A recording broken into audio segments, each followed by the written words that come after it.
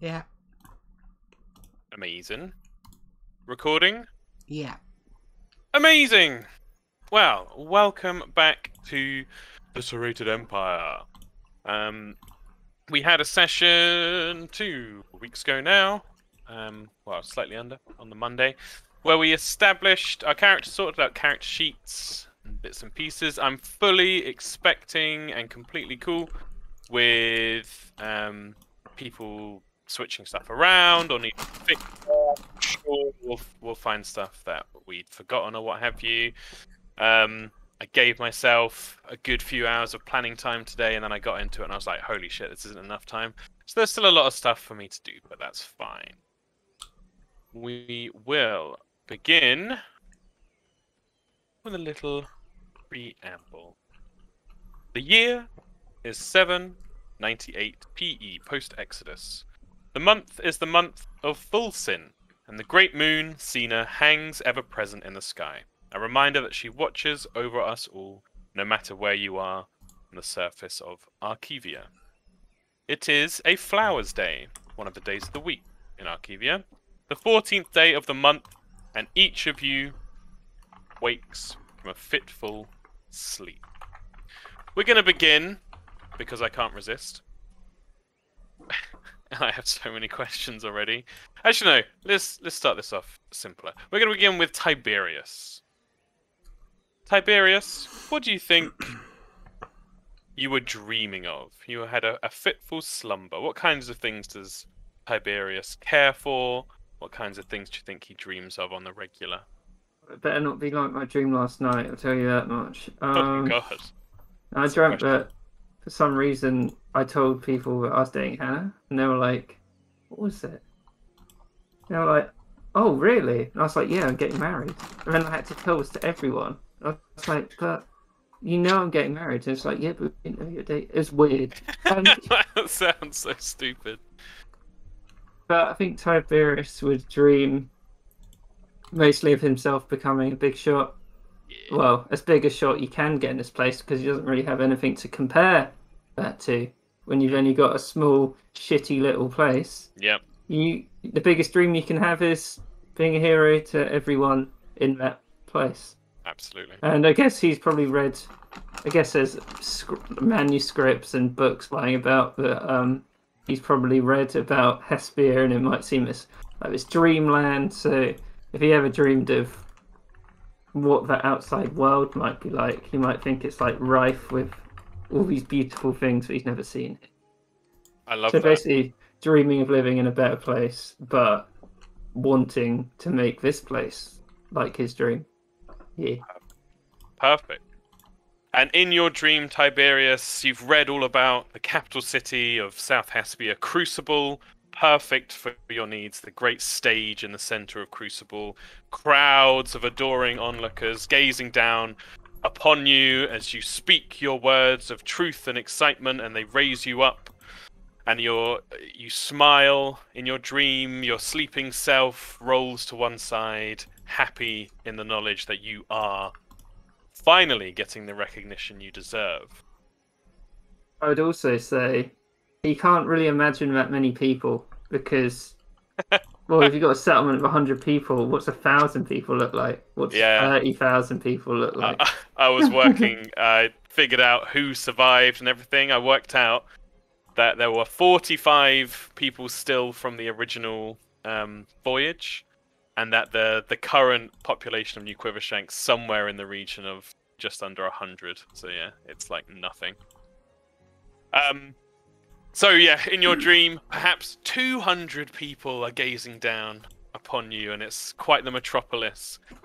But your smile turns to a frown in your sleep, as a creeping mist begins to sift down from the high ranks of the Hespian Crucible arena, and you feel your feet sinking down into thick, sticky mud. Now, you're very used to mud. New Quivershank is bathed in it, but this has in the mud. This has almost an acrid, acidic nature to it, and you can feel a pain beginning to tingle, almost like a stronger pins and needles in your feet. everything else is the same. The people are still gazing down, though slowly being obscured by this falling mist, and you can feel yourself in your dream sinking into this thick, swampy ooze. What would Tiberius do in his dream? He wouldn't listen to advice where stand still and just think slower. He'd just writhe around as much as he could, trying to escape it. Amazing. You frantically writhe around, and any onlookers to Tiberius's slumber would see his limbs thrashing about slightly in his sleep, and suddenly you awake, and the day is ahead of you.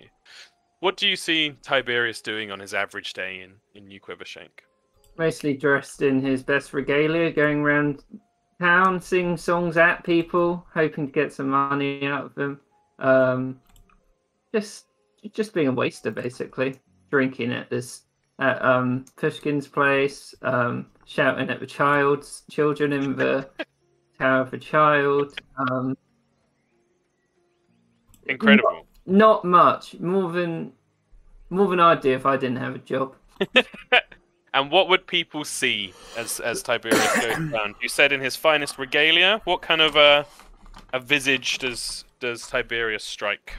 Whatever he could have afforded, basically, because I know clothing is scarce at this place.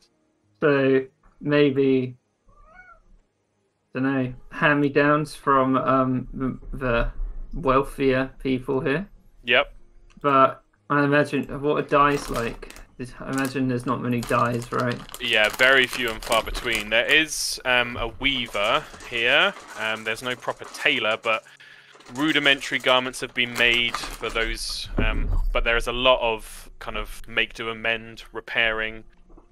Some basic flower-based dyes, but they are weak, so you get sort of pale colours coming through. And apart from that, it's just your poorly kind of woven materials. So what dye is the most expensive? I would say probably a deep blue coming from some beetles. Then he'd be wearing as much deep blue as possible. He'd basically be peacocking around. He's got a very he's got oily hair that's tied back. I don't know what oil we might have here to slather on his hair so he looks more it's got a good sheen to it. He's got a very if he as well trimmed as the tools here would allow beard. Yep. Very good. Just trying to think of anything else. Let me just he carries an instrument with him? I think so. Is there a lute? Yes, a lute. Amazing. Yeah, no, there's for such a rundown settlement, you're absolutely right in terms of clothes, but there's actually been a fairly decent amount of the kind of artistic tools kept between Salis himself and his little commune of artists, and the old Lord Quivershank travelling across and devoting quite a lot of cargo space to some of his musical instruments and bits and pieces.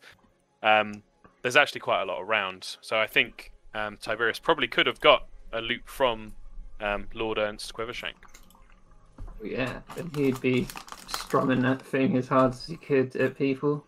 He'd probably be, because of how much he's played, it's probably equivalent of George at guitar, but he thinks he's way better than George at guitar.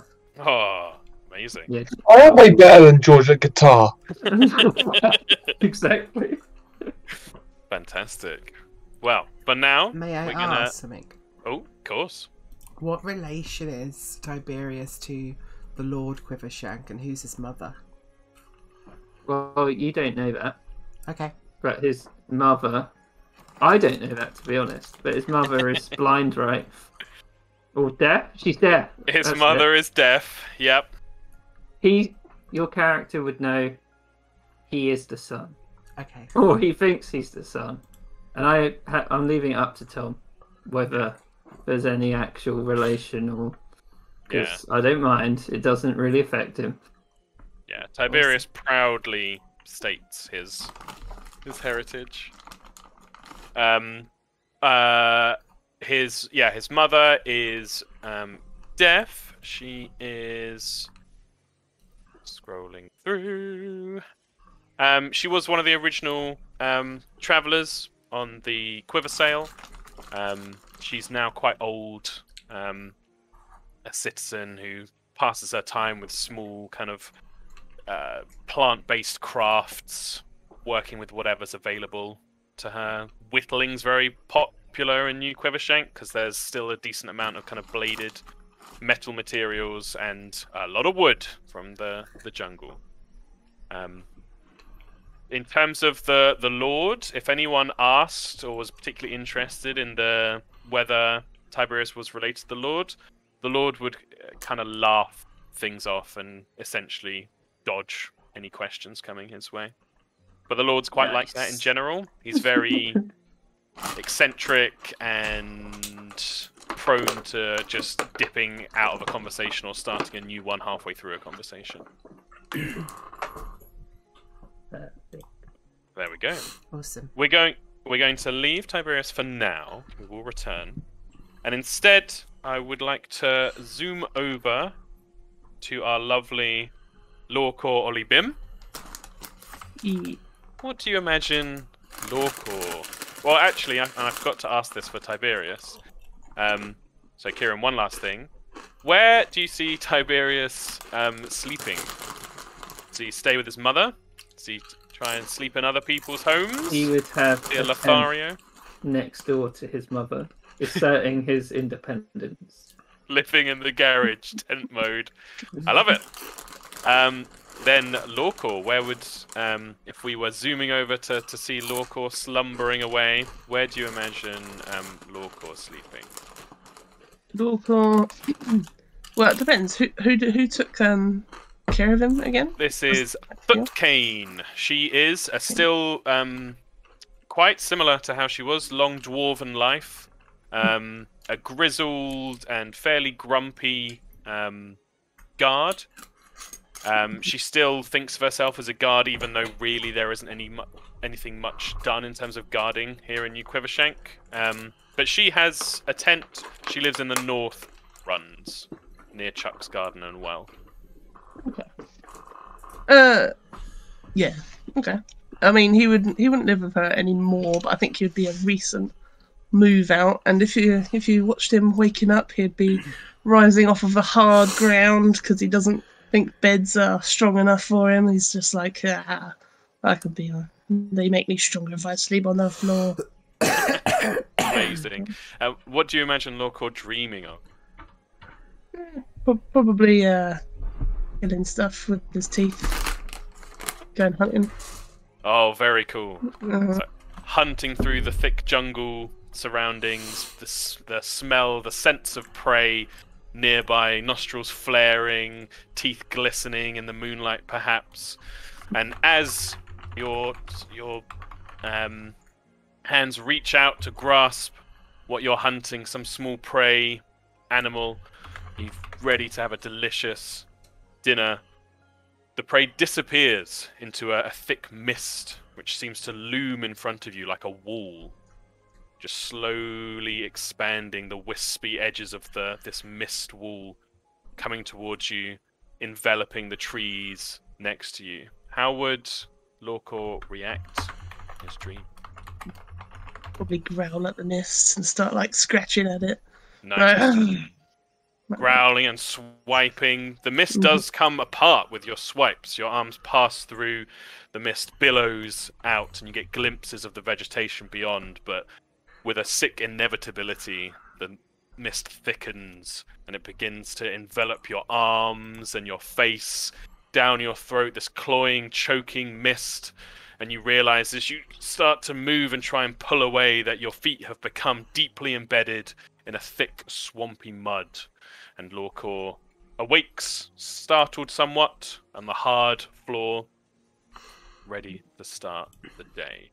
What does an average day look like for Lorcor?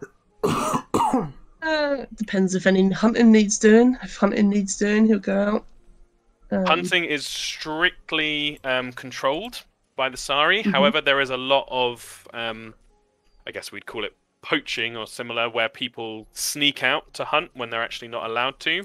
The Sari essentially allow a quota, and it's a measly number of animals to be hunted by the citizens of New Quivershank, because the Sari strictly control how much of an impact the citizens have on nature around this island. So it's essentially becomes a kind of whoever can persuade or shout loudest, which I imagine Lorca's quite good at, to say like, let me go hunt to the Sari each day. So you and he's gather... probably sneaking out as well, to be fair. Oh, okay. Very good. Excellent. So, and others would definitely notice Lorca, I'm sure. Tall in stature and broad. Mm-hmm. Yep. Yep, a lizard folk, of which Lorca is the only lizard folk in New Quivershank. So I have given him a thing where he is pretty good at stealth. Very cool. I remember this. Yes, with his scales, his skin. Mm-hmm. Yeah, Unseen lizard folk. And That's you awesome. blend in with your surroundings and stuff. Well, then I imagine he's quite successful with his hunting. That leads me on to an interesting question. When Lorca hunts, obviously there's the thrill there for himself. But is he doing it to provide for others? Is he interested in like trading off his hunted prey for other goods and things like that? What drives him in his hunting? He just likes doing it. It's kind of feeding people's kind of a secondary thing. Mm-hmm. Where he's like just takes his fill and he's like, you can have the scraps. There you go. Okay. Cool. That answers my questions. Very good. We will then swing on over. I've been waiting for this moment. To the sleeping, slumbering form of Slug, Nilly. Slug, where do you sleep? Are you in a tent with your family? Yeah, of course. Yeah? And who makes up Slug's family? Oh shit. Yeah, remember now? Well, I remember he has parents, but then now I'm thinking maybe he should have brothers and sisters, but no, it's just parents. Just parents. Yeah. Very cool. Does he get on with his parents? Well, only a little bit. They're fine.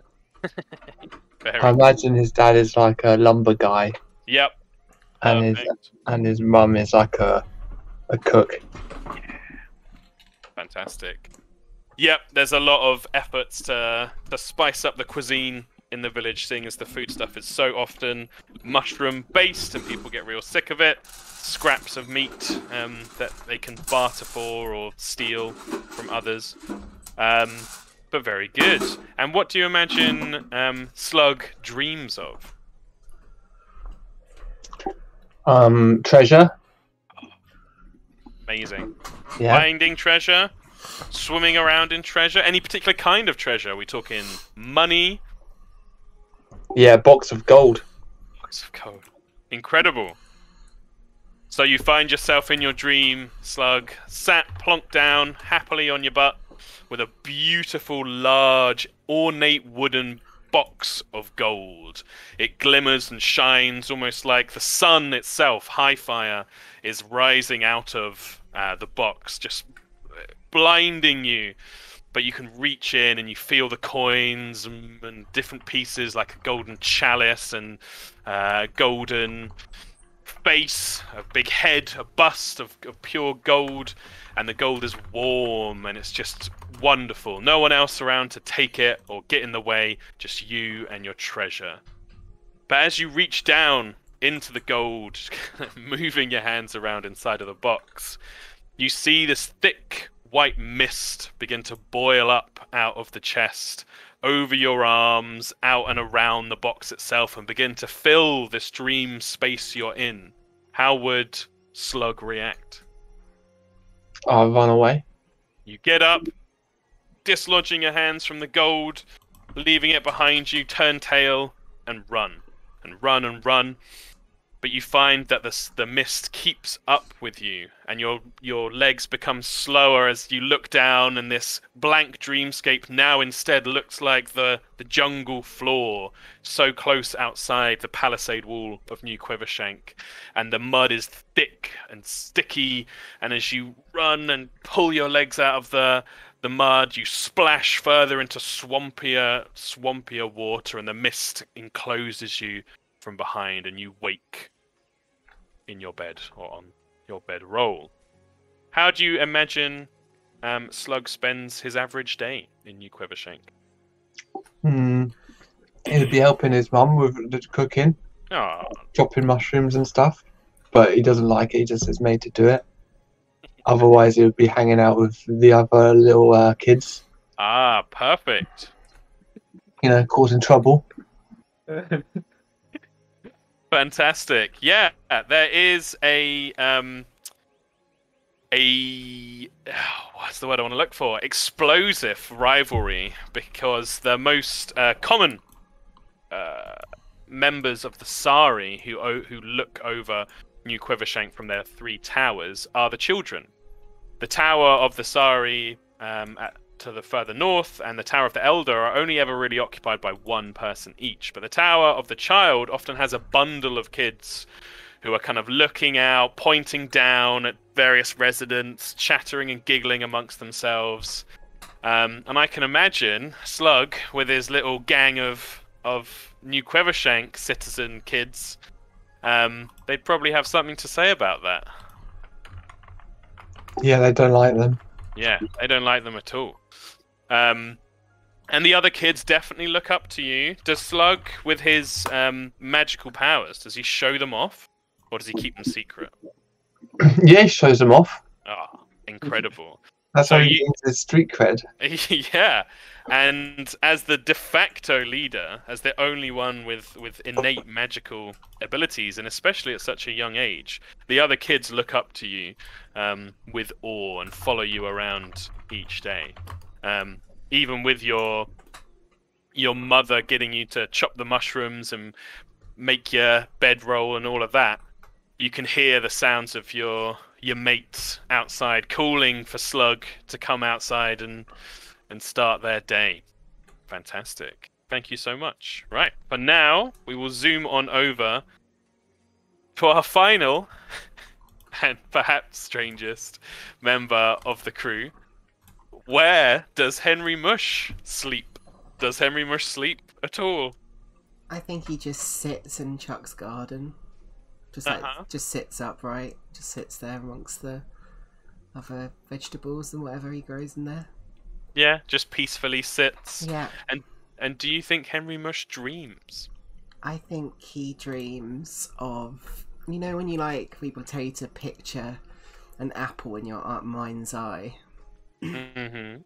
And he just sees an apple spinning in his mind eye, that as it spins round it slowly becomes swollen, cankerous, cracked and discoloured until he awakens. Very cool. The apple in your mind's eye spins, it goes through its usual process, and you see the beauty of the mould, the skin splitting and shriveling as decay overtakes this apple.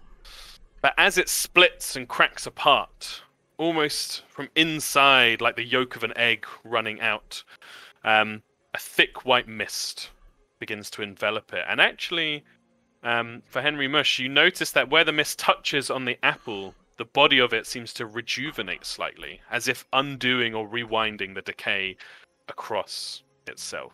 Parts of the apple, too far gone before the mist gets to them, still full, and you hear the little parts plopping into thick, slimy water that you now notice on the ground below the apple. How does Henry Mush react to this mist and slime? I think he'd rub it all over himself. Or something. The mist itself? Yeah, he'd play in it like a child plays in the wind with dandelions. Oh, amazing. Yeah, you take the apple and the mist boiling ever thicker out of this fruit, spills over you, and where it touches your skin, you feel a tingling sensation, like ice-cold rain playing out across your fungus skin.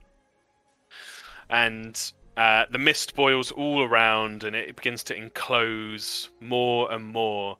And you hear sound not unlike the sound of waves breaking against the shore, that rhythmic whooshing sound, but this sounds more closer to wind rushing through a cave, and the beginnings of a voice begin to play through it. It just whispers, "Henry," as it plays through. Yeah. And you awake. You awake gently in the morning with a feeling refreshed from your dream. Fantastic. You are all awaking on the same day. Oh, sorry, Henry. Mush, could you describe what people would see as you moved around? I also didn't do this for Slug. Yeah. We're going back to Slug in a sec. So get ready, George. But Henry first. They probably just on one side see this fungal growth that's developed into half a fungal mushroom-like man with a distinctly happy smiley face on the front of it. The people probably watch with quite a lot of caution and fear, but also he is friendly, so they're just like, hi, kind of. And then on the other side you see I don't know if she's a corpse or if she's barely sort of just hanging on for base sustenance, but this soul, the eye, like the black soulless eyes of an old woman who is the host of Henry Mush's infection, who just kind of is dragged along. Does she move of her own accord, so he's not dragging her along, or is she like kind of like a zombie, so it's walking beside? A bit like a zombie, I think. Okay. Incredible. So good. And Slug Nilly, can we have a little description? What would people see? Obviously followed by his gang of grubby reprobates and street smart kids.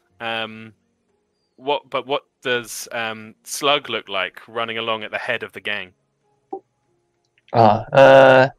He's got puffy hair. He's got a waistcoat. He's got his cool Slug insignia on it. He's painted that on. He's got what's painted on what? Sorry, I didn't hear. Oh, his Slug insignia. Slug insignia, incredible. Yeah. It's on his waistcoat. Yep. And he sort of strolls around. He's a little bit just roaming around, you know. He's got his stick. Yeah, sometimes he has a stick. So good. Amazing. But we see see Gandalf's staff is called a walking stick, so less is more. So we see this puffy-haired, Slug insigniaed kid leading this gang of ne'er-do-wells around. I'm sure getting up to all sorts of mischief, throwing things at people and running away, stealing stuff. Throwing things at people. Incredible. Fantastic. So we will zoom back. We're gonna get a little bit more insight into people's our characters here. Tiberius. Mm-hmm. On this day, you're ready to head off and start going about, thinking about perhaps where best, who you've seen, who you haven't visited for a while, to try and get a favor or a bit of goods from with your playing.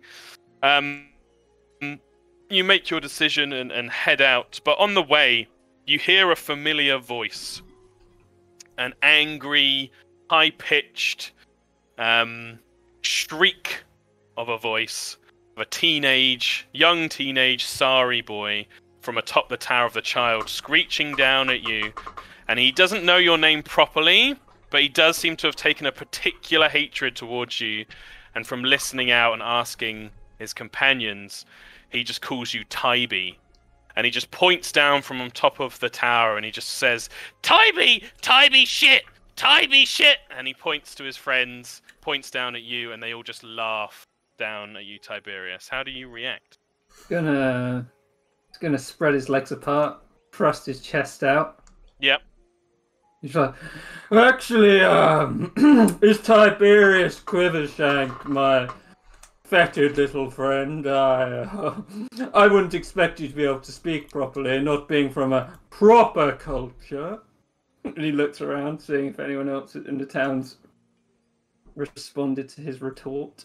Yeah, there's a couple of people nearby beginning their day, perhaps even setting up their stool in little crucible, and one of them gives you a nod of support. The other one just kind of rolls their eyes and goes back to doing what they're doing. There's a pregnant pause up in the tower as the kids seem to be conferring. Two more of the Sari children press themselves against the wooden railing at the top of the tower and point down at you. And in a brutal unison, almost as if they've been practicing, they all just start chanting, Tybee shit! Tybee ugly! Tybee stupid! Tybee shit! Tybee ugly! And it just keeps on going. How does Tiberius react? Is there like a dividing line between the half settlement? No, there is a line insofar as you can see on the map. The area considered New Quivershank is all heavily trodden and worked up into a mud, whereas the Sari side is kept with a thin grass and occasional paths. But no, there's no restraint or physical division at all. He's gonna take a few steps towards what he believes is the dividing line, and put his one foot. He's going to put it out, and he's going to touch his toe on the other side. The kids do gasp, and that many of them point down and chatter, no longer calling out their mocking version of your name, but instead chattering in Sari. One of them looks horrified and begins to scramble back towards the two other towers, but the Sari boy that you've managed to figure out, because this one really seems to hate you, is called Moki, actually places a grasping hand on the shoulder of the other child to stop them calling for help, and begins to climb down the tower. Moki does. Okay. You're in trouble now. The other kids watch on. Yeah, He'll go on. take a step. He'll take a full step over as he sees this kid walking down. The other kids above, chattering excitedly.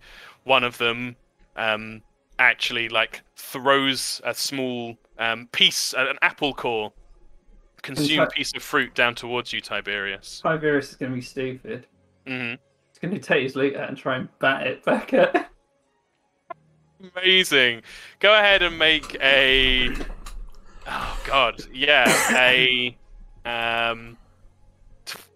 dexterity check. Roll dexterity. Unless you can think of something else. That's absolutely enough. You swing with your faithful lute and with a cringe slightly at the horrible discordant twang of the strings as it's hit by the mass of the fruit, but it's not too heavy. And actually, I'm going to roll for this. Evens and odds. And as he does it, he Nice. says, it's like, we don't want your poisoned fruit over here.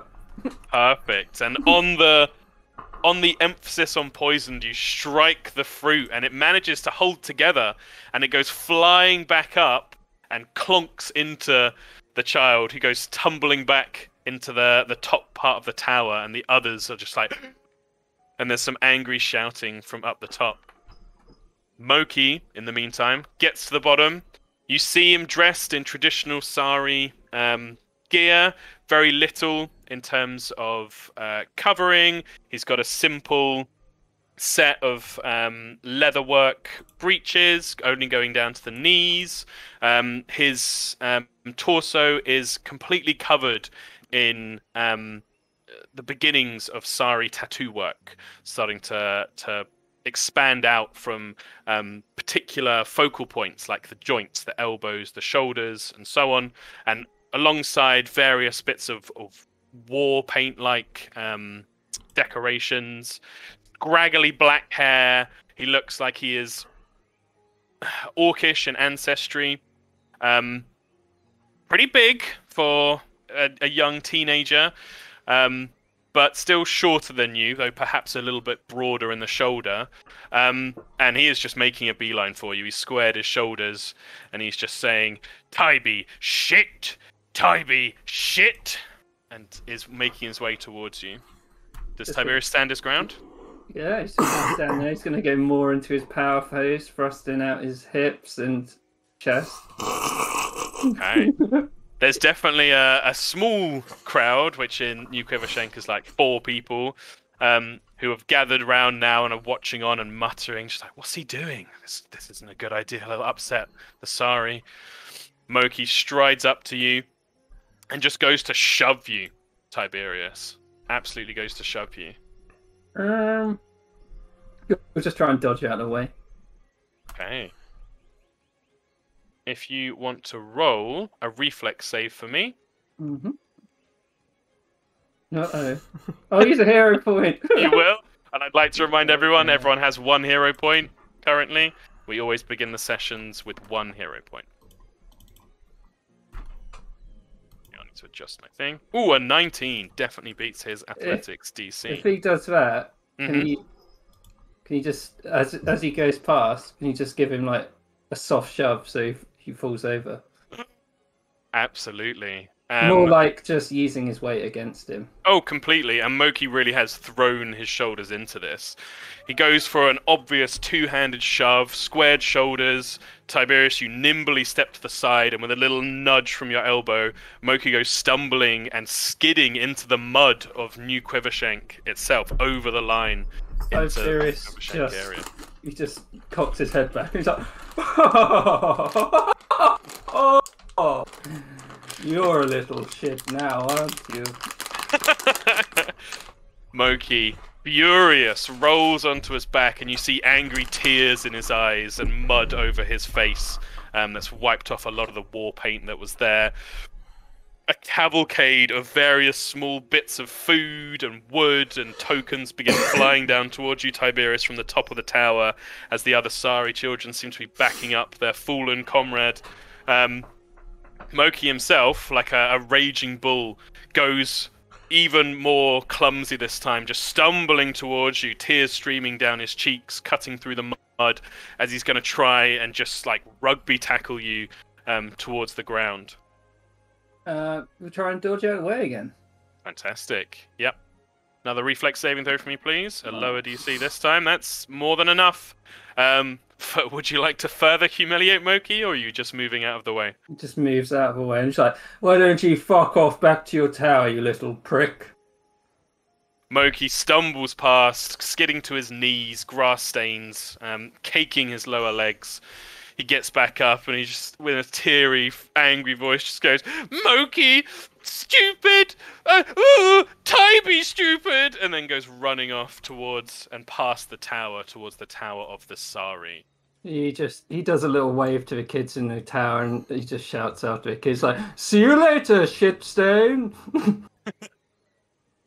They've run out of things to throw at this point, and there's a hushed silence, but you can see the form of Moki disappearing, running off towards the Tower of the Sari, where you know there is always an adult warrior staying. Yeah, he's just going to get out his lute and start playing. "There once was a child, his name was Moki, but everyone thought he was a bit of a jokey." And then, walk off to the paw of Pushkin. Perfect. And 3 out of the 4 people nearby clap loudly. One of them has a little fist pump in the air. She's like, "Yeah, you showed those, sorry." Oh, no. The child just embarrassed himself. How could he possibly try and take on a Quivershank? Oh, damn right. But he kind of glances over your shoulder towards the larger tower of the Sari. The little small figure of Moki running towards it. "Yeah, you might want to make yourself scarce, though, and you're going to need to defend yourself. It made me feel a bit of pride to be a new Quivershankian today, so please, take this." And he pulls out a fairly rusty-looking dagger and hands it handle first towards you, Tiberius. He'd take it. And he'd be like, "Why would I need to worry, my good man? I barely touched the child. He embarrassed himself more than, well, me doing anything to him." Who just gives him a shit smile. The guy gives a supporting smile back, but you can see there's worry in his features, and the other 3 people have since dispersed and made themselves scarce as Tiberius heads on into the Pora Pushkin. Fantastic. We switch over now, following our previous pattern. I did it, everyone. I embarrassed a child. Yeah, woo! Hero. We switch, following our previous pattern, over to Lorcor now. Lorcor, as you went out to try and bid with your voice for some legal, if you like, permit to go hunting, but to no avail. I'm afraid you were shouted down by a particularly large gif. And there's large hippo-like creatures, bellowing voice. You know this man to be Ignis Sootclench, quite the boisterous braggart about town who likes to hunt and likes to push people around. He managed to shout down the rest. Would Lorcor have openly opposed Ignis or reacted in that situation? No, I assume that kind of happens on the daily. So Yep. It's very much who can get the best spot to shout from, who shouts the loudest. It comes and goes. And as you head back to your tent, you see your adoptive mother, Thutcain, the grizzled features, black hair back, kept fairly short, but enough length to have a very tightly wound with a piece of leather cord, short ponytail, streaks of grey in her hair. She's gathering her equipment. She still takes her guard duties very seriously, despite how many of the other previous guards of the settlement have since just given up entirely. But she hasn't, and she polishes her weapons, a keen-edged dwarven battle axe, a short bow, a number of arrows, though diminished from their previous number now. There is a Fletcher in New Quivershank, but she is struggles to keep up with how much is needed for everyone. But as you come back towards your adoptive mother, she looks up, and does Lorcor go by Lorcor Oli Bim, or does he mind what he's called? he doesn't mind his mum doing it. Yeah. So I think your mother would, not one for cutesy nicknames, but would just address you as Lorcor. She would look up and say, just kind of take you in for a moment. You can see there's a wistful look in her eyes, and she'd say to you, Lorcor, guys, it's been a long time since that voyage, Lorcor. I know you never really got to meet Krez, but sometimes she looks around at the delinquent, the dilapidated elements of the settlement. Sometimes I wonder if she had the right idea heading off with Salia and the rest of them. I wonder how they're doing now. Well, you don't need to worry, because I'll just beat her head in when I see her for you. Yeah, an immediate smile cracks her grim, stoic demeanour, and Thutcain looks up at your towering form, takes in your strongly muscled shoulders and arms, your preferred weapon, and your muscular tail, the thick scales across your back, and kind of nods slowly as like, you know, I think you just might, Lorcor, if you do meet her, but she wouldn't be alone. She may not even be alive still. She was fairly old when she left. With Asari breathing down our necks, I know there's not much we can do here. Can't help but wonder if, wherever they ended up settling, if things aren't better, if they're allowed to, you know, actually do things, actually hunt when they want, actually build more, take what they need. It's not like we're asking much. She kind of glares angrily towards the Sari side of the settlement. He gives a growl as well and sort of looks in the sort of same direction. It's like, Oh, I'm sick of them taking our stuff, Mother. Ah, God, wish I could just beat them down now. Well, I think we probably could take the ones that are here, but that's not the problem. It would just be the horror that could be coming down on us afterwards. But You keep reminding me. what's that? Just keep reminding him.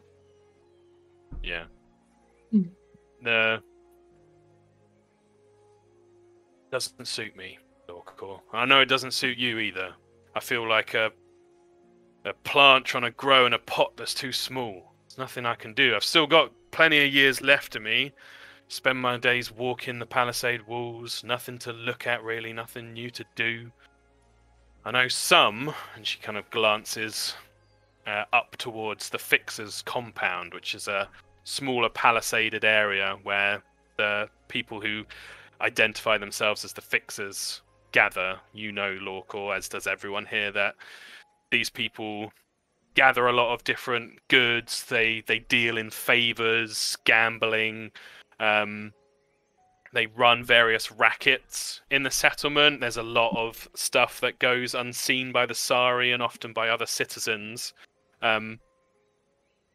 Lorcor would have definitely been approached by the Fixers at some point, asking if he was interested in coming on board, being a Fixer himself, and maybe throwing some of that muscle around.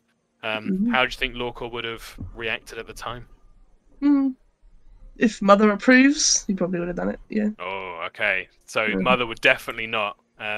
But Kane, if Lorcor sort of came back and said, "Oh, I've been asked," she would have spat on the ground and said, "Don't you have anything to do with those Fixers? They're looking to take advantage of people, and that's not what we're here to do." Oh, no one takes advantage of me. You're damn right. She kind of stands up and pats you on the back, Lorcor, barely reaching up to your big shoulder blades. She says, "Well, I'm gonna go do the walk. If no one does it, you never know what might end up happening. You look after yourself. Heard Pushkin's gonna have a little celebration. We're coming up or round about 60 cycles. Well, can't even think of it myself. Round about 60 cycles now since founding, so you might want to swing by there later on." You stay safe as well, yeah. I guess I'll go and have a look. I can't think of what they're celebrating down there. Well, should be a bit of fun, I think. It's always nice seeing Pushkin. Got us through some tough times on our voyage over. Right, see you later. She gives you a smile and kind of grasps your forearm, just gives it a squeeze for a second, and she heads off, whistling to herself, to begin her walk around the palisade wall. Yeah. Gives her a squish back. Loves his mum. Yeah. Amazing. Right. We'll zoom over to Slug. So, your day has begun, Slug. You've managed to get through your chores. Your father's already off at the lumber mill and yard, chopping away. Your mother's happy that you've done enough to get through. You head out, and there's not many citizens here, so you've got kind of slim pickings for your little gang. You've probably got a 6-year-old running along beside you, a grubby little orcish urchin. One of the success stories of New Quivershank is the Burnhammer family, or now the Burnhammer Rush family, who have had quite a few children, and the family's kind of thriving. So you'd have a little 6-year-old orcish lad running along with you, a couple of preteens perhaps, and a surly, probably a little bit older than you, maybe 16, a surly half-elf teen with big floppy blonde hair down over his face, likes to carry around this nasty-looking, well-worn piece of wood like a club, and essentially acts as your bodyguard or enforcer. And the two preteens, as you come out from your family's tent, just say, Well, what are we going to do today, Slug? Well, we better work on the den, isn't it? Because where are we going to keep all the treasure? Oh, so smart, Slug. Should we all go to the den, or should we try and nick some more goodies? Well, who has any goodies? I've not seen any goodies. The little 6-year-old chimes in. God, I'm going to try and do a high voice. Puts his little hand up. My mum and granny, they don't always watch the goods out back in the box. We could take some of that, maybe. Yeah, nice. That's a good plan, actually. Let's go grab some. What goods? What are they? Nails? Well, Daggers? oh, daggers. Yeah. Yeah, let's get some daggers. Amazing. The little crew goes scampering off towards the blacksmith, which is right alongside the lumber mill, the smaller building there. What's the plan of attack? Does Slug have any tricks up his sleeve, or any instructions for his crew? You can see the box out back, just as the little one said. You can see the top of the box is not sealed. It's kind of a slightly ajar and not set properly. You can hear the sound of hammer on anvil, working metal, and the bellows, the grunts of strong bodies working the bellows, and the roar of the fire inside as they start early in the blacksmith. But is there a particular plan, or are you just gonna run up and grab some stuff? Oh, plan A. Well, better. I reckon we should make a distraction. What about if someone goes over and pushes someone over? Not me. I'm not being pushed over, but someone else could be pushed over, and I could grab the dagger. The two preteens look at each other, and their hands shoot up, and they're just like, "Oh, yes, Slug, we could do it." Yeah, I think you could do it. You're pretty good. Oh, I'll be the pusher. And the other one starts arguing, "No, I want to be the pusher." Nah, you're the pusher. You're the pushy. One slumps its shoulders. The surly teen leans over and is just like, "Yeah, pushy." And the two preteens nervously glance, and then they head out, scampering to the front of the blacksmith. It does have an open front to it to help get rid of all the excess heat, make it a bit more bearable. So the people working in the blacksmith, the Orcish family, kind of glance up as these two begin to make a scene. They're shouting and pushing at each other. One's like, "You took my breakfast!" And the other one's like, "No, it was all my breakfast!" And they push one, and the one goes skidding across the ground. Slug gonna try and make a move. No, he's gonna send that little boy. Oh, you send the little 6-year-old? Yeah. Oh, he beams being given this responsibility. He's like, "Oh, I won't let you down!" Goes scampering off. I'm just gonna make this. Well, in fact, just roll a straight D20 for me. Oh yeah, I can do. Got a DC in mind. What? Giving Slug a chow gang was so good. Gotta work out all the names now. It's gonna be great. Goes scampering up. You see him kind of stumble for a second, skid in the mud a little bit. He kind of does that thing that kids do where they have to stand back up by pushing down with their hands. Just like, kind of toddles, leaning back slightly, but looks back at you and gives you a little toothy grin and a little thumb up in the air. Goes running on again. It looks like he's not big enough to reach into the box. What are you going to do? Oh shit. Not big enough. Not big enough. He's got his little hands on the edge of the box. He's like running against the side of the box, trying to pull himself up into it, but he's a little kid. That's not very good. Can I try and lift a dagger out of the box with my mind powers, please? Oh, absolutely. Is this a particular spell? It's a cantrip called Mage Hand. Oh, incredible. So, you focus. How do you imagine Slug manifesting his powers? Is it through the staff? Is it from, like you think his mind? Yeah, he puts his hand up to his head and he Yep. uses his mind powers. Oh, as you do so, the surly older teen next to you takes a step back and the jaw, like the mouth opens as he just kind of watches you like, whoa. Slug stands there, hand on head, focusing, and the little kid falls down from the side as he sees this dagger begin to levitate up into the air. And the kid's just like, whoa, as he watches it slowly move through the air. Wow, wow, wow, wow, wow. Towards you, Slug. The Slug just pluck it out of the air? Is it matter of fact? And then he says, never send a kid to do a slug's job. The kid, like, on all fours, just scrambles back over towards you and it's just like, I'm sorry, Slug, I tried!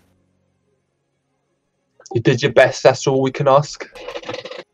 And you hear from inside the blacksmith, one of the older figure of the mother, pretty much the matriarch of this family, stepping out the front. It's just like, you break it up, you kids! And the two kids just go, and scamper back, taking a big loop round, because they're smart. They know not to run straight to you, Slug. They scamper around the sides of the blacksmith, and you all begin to head off with a prized, newly forged dagger in your hand, Slug. Oh, sick. So, you head off towards the den. Where do you imagine in New Quivershake? You got the map in front of you. Where do you imagine the den to be? It's near Deb's rump. Oh, amazing. the pile of trash and shit in the center of the settlement. You've managed to prop things up to an outside observer. It might not look like much, but to you guys, it is your den. You crawl inside the larger surly teen, holding back the little filthy drape that you've put across the front of it, holds it back for you. Slug, you get to go in first, of course, as always. You crawl inside, and the others follow, the little 6-year-old not needing to crawl as his head clears the low-hanging ceiling, and the surly one sits down out front of the curtain as the bodyguard, and you just hear the sound of him repeatedly, rhythmically slapping his club against his open palm, trying to be as intimidating as possible. And the two preteens just explode with excitement. They're like, "Oh, that was amazing, Slug! I wish I had mind powers like you do."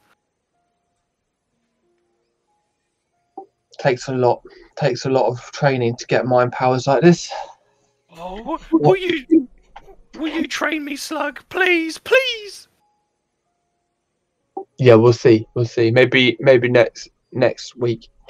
Oh, and they kind of look at each other, mouths open, and this little 6-year-old is just gazing up at you in adoration as you sit and begin your plan for the rest of the day. Amazing. God, I love Slug so much already. So, we now skip over, finally, Henry Mush. As you begin your day, you see Chuck pulling himself out of the well, the tendrils of his gunker form slipping up over the lip and pulling himself slowly out and over in this smooth, practiced motion. You know, the stone of the well is worn down by Chuck's passing, as a big smile creases his gunker face, his large amoeba-like form.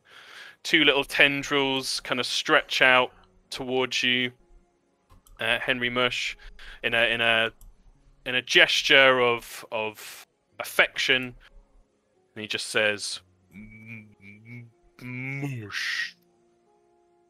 He just waves at him with his little mush hand.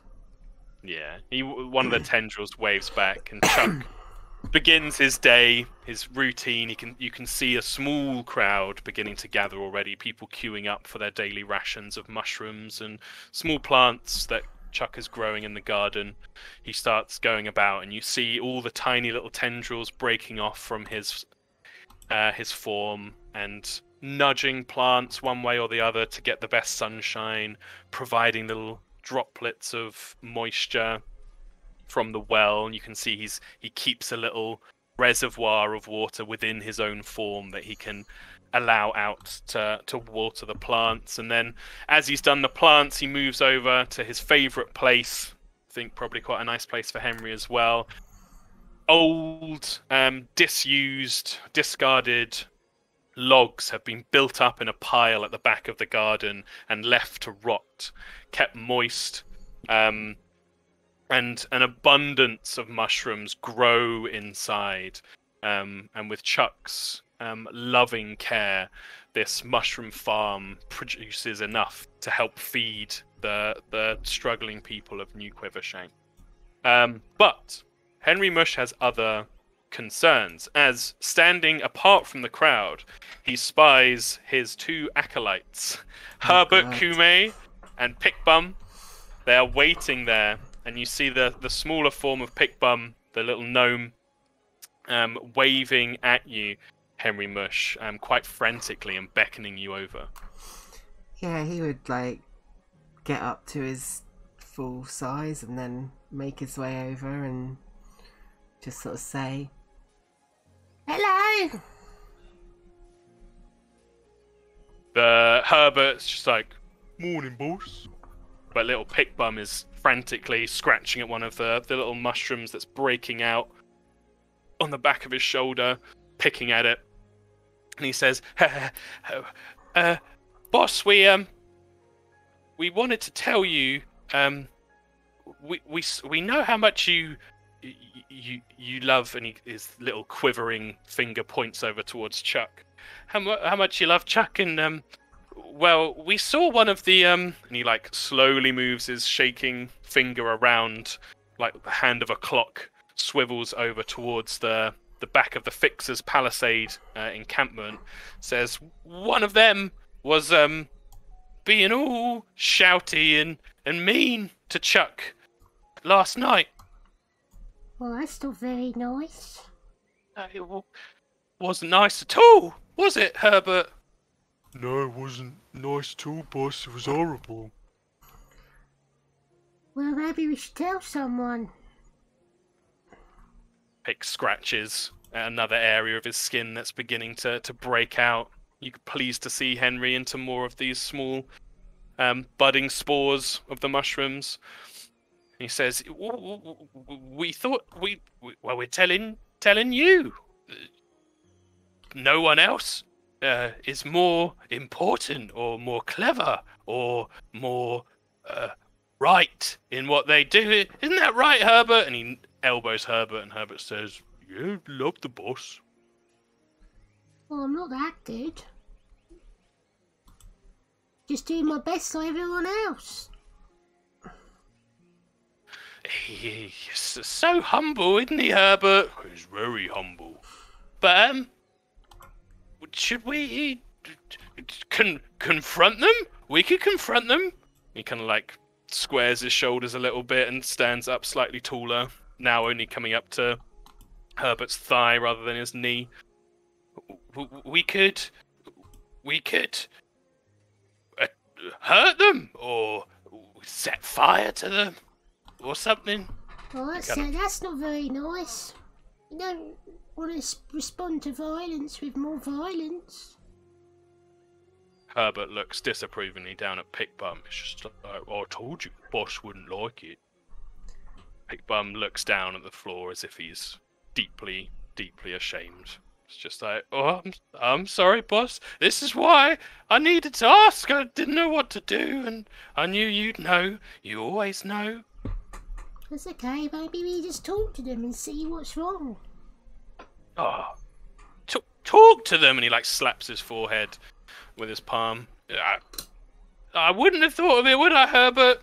Nope, you never think as smart as the boss thinks. Let's go. And Herbert starts walking towards the open front of the Fixer's compound. Does Henry join them? Yeah, he'll go with them. So the three interesting figures of Herbert Kume, Pickbum, and Henry Mush begin to make their way around. Still, despite their being known in the village, they still draw regular stares from the people around them. Some with an indifference, some with a smile, and others with a frown. But you come round to the front of the fixer's compound, and standing at the front of the compound, you see, seemingly berating perhaps an underling, you see the form of a large gif. You know this to be Ignis Sootclench, one of the fixers he likes to brag about regularly. And you see him just angrily shouting down at this small figure that's cringing back in front of him. It's just like, I told you to put my weapons in the oil before you went to sleep. Did you do that? And the figure's just like, no, I'm sorry, I'll do it tonight. And he's just like, tonight's not good enough. And he cuffs the guy on the side of the head with his large gif hand, slapping hard enough to echo around the sound. And the guy goes stumbling back, and you can see blood coming out of his ear where he's been struck so harshly. He goes running off back into the tents in the compound. Ignis turns to see the rest of you guys standing there. Just says, can I help you? Yes, well, my friend said he was being mean to Chuck, and that's not very nice. There's like a moment where he just pauses and looks at the three of you, sizing you up. And then he very purposefully leans his chest kind of... chest forward and head back, and just guffaws into the air. Ah! Nice! Nice doesn't get you anywhere. And if Chuck doesn't know what's good for him, then... seems like I'd be helping if I let him know. Let him know what? Your mic's struggling with the Henry Mush voice. But hold on, let me. Yeah, if you can adjust it. Audio and voice. Where is it? Let's try and turn off the. Which character did I have where it just always cut out? God. It's a high voice. I know Maybe. Beavers did, but there was another one Is that more better? recently. Give it a go. Henry Mish. Cutting out a little bit, maybe better. Let's try a different... What if I just Yeah, that talk works. like this? Yeah. That's working fine, Okay. yeah. So yeah, What... Ignis says yeah, what he did knows what's say good then? for him. He says, well, I was just helping. If Chuck doesn't know what's good for him, then I'm helping by letting him know. Letting him know what? Letting him know that we all work better when we work as a team. And he crosses his muscly arms in front of himself and kind of nods his head back towards the tents behind, you know, the other fixers are here. We're just trying to do what's best for New Quivershank, so Chuck doesn't want to be on board with that. Well, we've got to do what's right for the people. What's right for the people? Well, it's all very well and good, Chuck doing what he does. Holds his hand, breaks the crossed arms and holds his hands up, as if apologising. And he does amazing things, growing all those mushrooms and the plants and that, and the water. God, where would we be without him, eh? But, let's face it. I've seen Chuck hundreds of times, and I've never seen a brain floating around in there, so perhaps someone with a bit more, taps his head, intellect could do a better job of distributing the goods. Chuck, of course, would still be there to grow the stuff and clean the water, but if it came through us, well, we know the people of New Quivershank. We'd be able to make sure it gets to the people who need it most. Chuck's doing his best. Well, look around you. Is his best really good enough? I like it. Well, that's lovely, but I don't, and nor do the rest of us. We think we'd do a better job with it. No, we know we would. So I was just letting Chuck know that, of course, he's always got a job here, but if he could just do the smart thing and let us take care of the business, side, then we've got no problems. Well, maybe next time you don't shout at him. He looks at you. I mean, I imagine this gif looking at Henry Merchant as just this dead old woman hanging off the side. Just like, what? Yeah, he looks nervously at the dead old woman's side. But he squares up.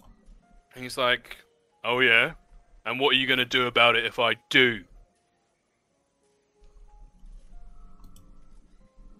He just doesn't say anything and just stares at him. It's actually more intimidating. But the guy lives in this world of bragging and just says, yeah, thought so. And you see Herbert next to you kind of flinch a bit, and he's just like, don't be mean to the boss. This guy just scoffs. Ignis. As if any of you could do anything. Well, if that's all, gentlemen, I'll bid you good day. And he turns to begin walking back into the Fixer's compound. He's not very nice. Pickbums say, I told you should have set them all on fire! No, that wouldn't be very nice either, but we can always show him a better path. Herbert nods sagely. Better path. Pickbums say, what's the better path? Well, you know, like being nice to people and sometimes people just need a new perspective. How do we get them to see the new perspective, boss? I'll pop by later and see what I can do. Oh my god, he's so fucking scary. Pickbum has a wry little grin on his face, just like, yeah, we'll be back later. And he points into the Fixer's compound so no one can really hear. It's almost like Henry Mush has two angels on his side. Like, one he's like, yeah, burn it down! The other one's like, oh, I don't know, you're right.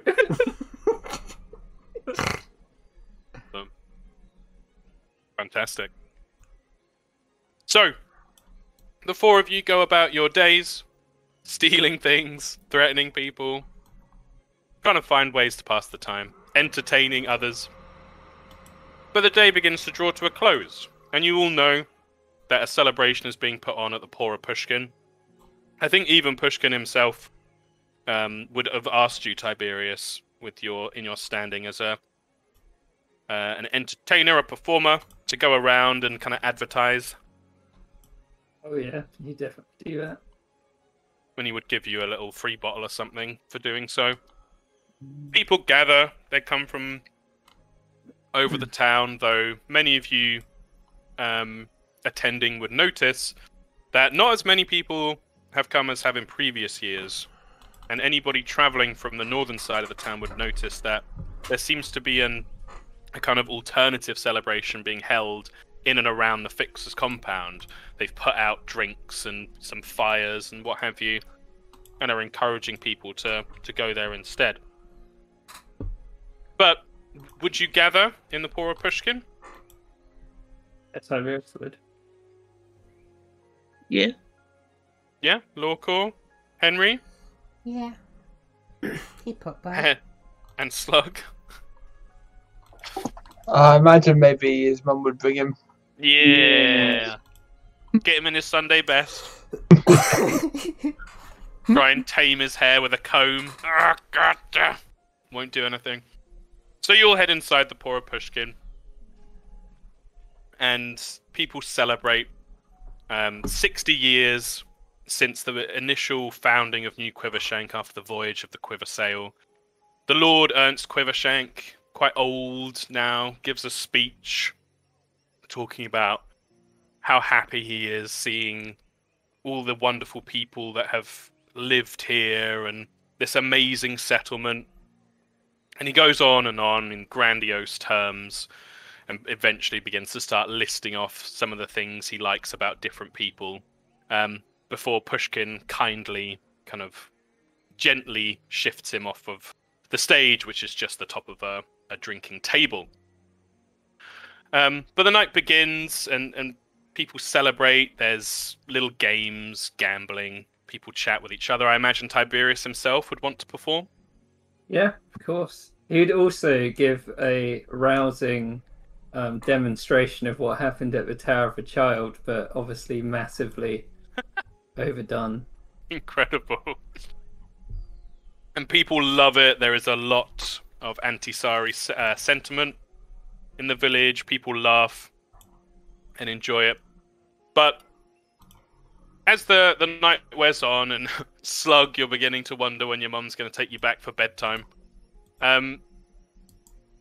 there's an immediate hush as one of the doors to the Pora Pushkin is slammed open. And silhouetted in the doorway is a large GIF form. Ignis Sootclench, one of the fixers, stands at a moment, hand against the door. Everyone's turned to look at him. The music stopped. And he says, "Everybody out. I need to have a word with the proprietor of the establishment." And he makes immediate eye contact with Pushkin behind the bar. Did Pushkin say something? Please. Oh, my dear man, we're celebrating. We can go in the back. I don't think everyone heard me. Get out! And he shouts really loud, and you see immediately some people begin to file out. Some worried about their children, others not willing to stand up to this large GIF form. Everyone begins to file out. Lorcor doesn't. Lorcor stays. Lorcor stays, and he looks at his drink, and he's just like, "I haven't finished my drink." Ignis stomps over towards Lorcor and slaps your drink off the table onto the ground. "Well, now you're finished, so why don't you fuck off?" Well, now you owe me a new one. So why don't you pay for it? And he punches him in the face. Yeah! Okay. Right, we're gonna roll initiative. Oh, Slug, your mum would be tugging on you to get you to leave. Would you react? Would you resist? Yeah, I want to see what happens. Yeah! Fantastic. Right, let's move us over here. Get some battling music on. This... Yeah. Oh, wait. No. If you can drag yourselves out, anywhere kind of on the left side of the map's fine. This is only a placeholder for the Pora Pushkin. I almost finished, but done in time. Let's get Ignis out.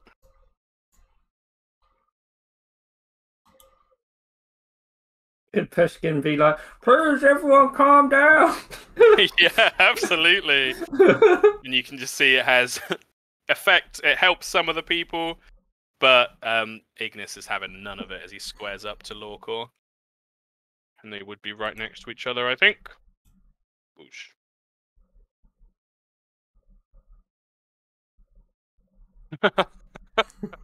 You can't get in.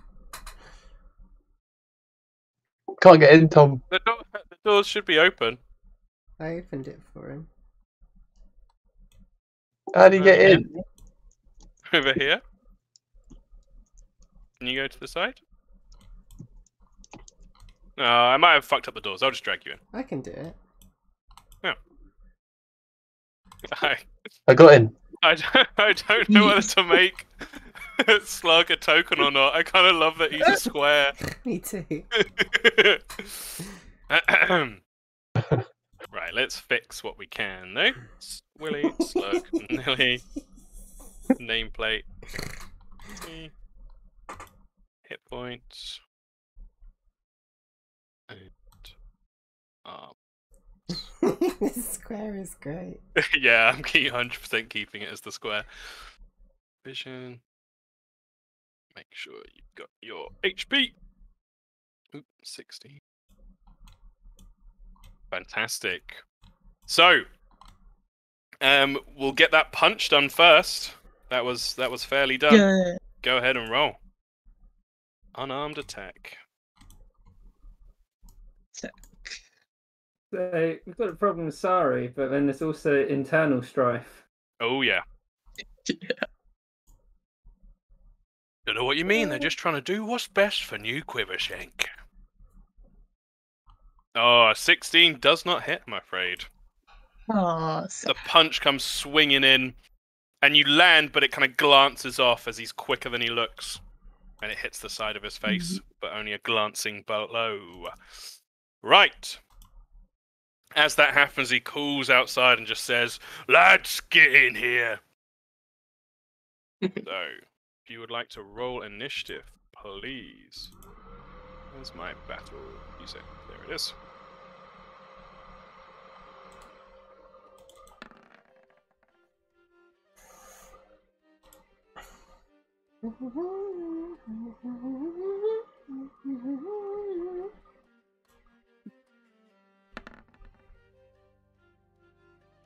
Shit.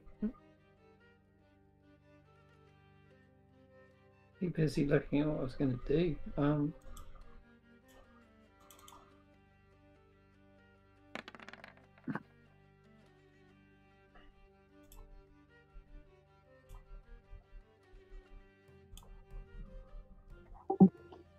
What is initiative? So, It's like on character, George. It's on the bottom right under perception. Oddly, quite hidden. It's quite hidden. yeah. Not the best design in the world. Right, let's remember to do the thing that Natalie and Kieran taught me. Disconnect from hit points. The same. Perfect. And then initiative.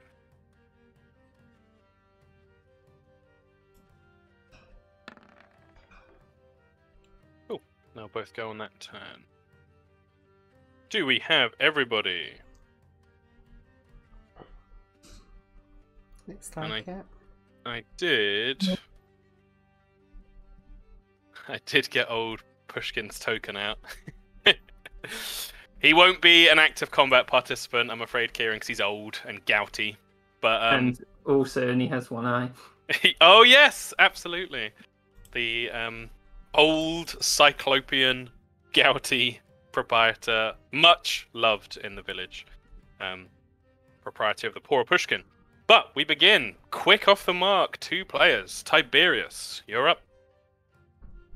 Yeah, it's lucky Pushkin, isn't it? Because he'd be using his cook feet to get some hippo for dinner.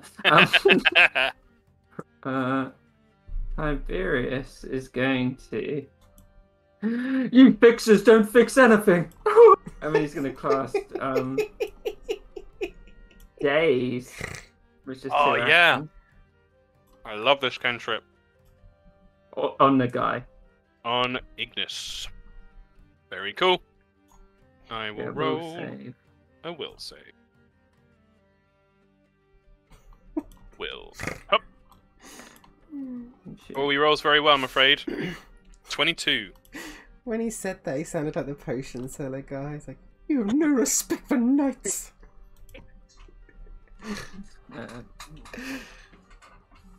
Does it do anything? Trying to work out if it's going to move. Oh, basic saving throw. Yeah. Yeah. I'm just trying to work out if he's going to move. Do you see this guy coming in? Absolutely. The door's still open, and as soon as he called out, you saw these 2 guys who were essentially flanking the door like guards begin to move in. Yeah, no. So, yeah. He's going to run over here, jump on the desk, the guard push him. It's like, "We're fixers, kill Pushkin!" The fixers what? Trying to kill Pushkin. Amazing. Lorcor.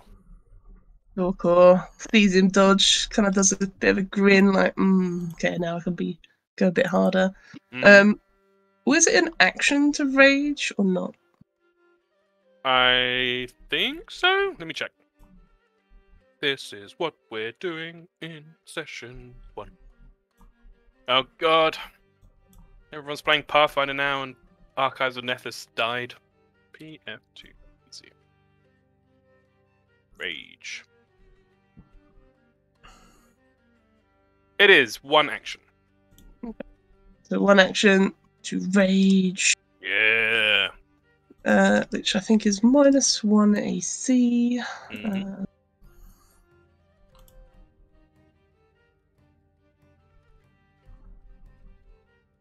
And don't forget your temporary HP. What is the temporary HP? Equal to your level plus your con mod.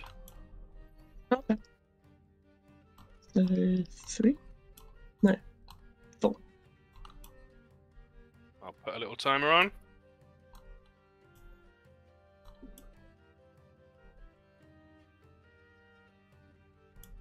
Or and then I will bite him. Aim for the shoulders. Very cool. 21 absolutely hits. Holy shit. 12 piercing damage. Yeah, and then +2 for rage because I think. Oh, yeah. 2. 14. Fuck. Yeah, your fangs sink in so far that you feel like you could rip out a chunk of his shoulder if you wanted to. Jesus. Well, he won't do that. He won't do that. But he will tail whip him. Nice. Tail comes swinging round. Woo! Is that with the -5? What? For it being multiple attack Second penalty? attack. Oh, I think I did. Oh no, I didn't press the second one. No. Yeah, I mean, it -5. still hits. 19. Yeah. For Um, 5 plus 2 is 7. Oh my and then god, that's this guy. got the sweep and the trip as well. I think just trip applies. So trip, I looked this up. Mhm. You need to spend another action to do the trip, Oh, okay. Yep. which sounds like when I first saw that I was like, well, that's useless. But what I Yeah. realized is, usually with trip you need a free hand. Oh, okay. But with your tail, you can do it like that, if that makes sense. But do I need another action? Because I don't have one. Yeah. So if you wanted to trip him up, you would have needed another action to do it. Okay. You still do the damage and everything. You hit him, but the trip trait means you can trip with the weapon, or in your case, your tail. Can I swap it and just do trip and not the damage? Yeah, absolutely. I want to trip him over. Yeah. So this is your athletics against his reflex DC. So roll an athletics for me, Okay. please. That guy just came to speak to Pushkin. Now he's like Oh. half dead on the floor. Yeah, he's getting fucked up. Hero point, I think, on that one. Yep. Spend that hero point there. Oh. Reflex. Ooh, this guy actually has a pretty good reflex save. I'm afraid you fail. Damn He it. does stay on his feet. Yeah. It's quicker than he looks. But still, a very nasty turn. Right. The ruffians. They see their boss in trouble, so they're definitely going to come and deal with that. So, first action to stride. Second action. So... Oh, actually, yeah, this one... Sorry. This one from the door is actually going to use their opening threat ability. Mhm. So they're going to use an interact action to draw a dagger, and then they also, in the same action, get to demoralize. They're going to try and demoralize you, Lorcor. Oh, I'll try it. Oh. It's actually pretty shit. So they make their intimidate check. Ugh. I rolled an 8. I assume that fails. What do I roll again? It's against your will save DC. So whatever it says for your will save, plus 10. Oh, So 16. So yeah, they definitely fail.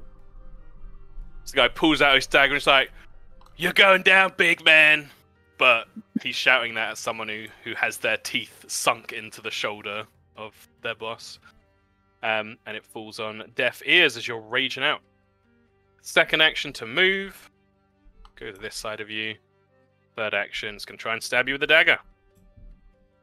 Stab. 16. It hits me, I think. Yeah. No, wait. Oh, yeah. No, it Because of meets the it now. rage. Yeah. 5 piercing damage. Okay. And then third action. Oh no. Opening threat, move, stab. The other ruffian is going to threaten you, Tiberius. Just like, gonna make you eat that loot. He rolls a 6. What's your will save? God.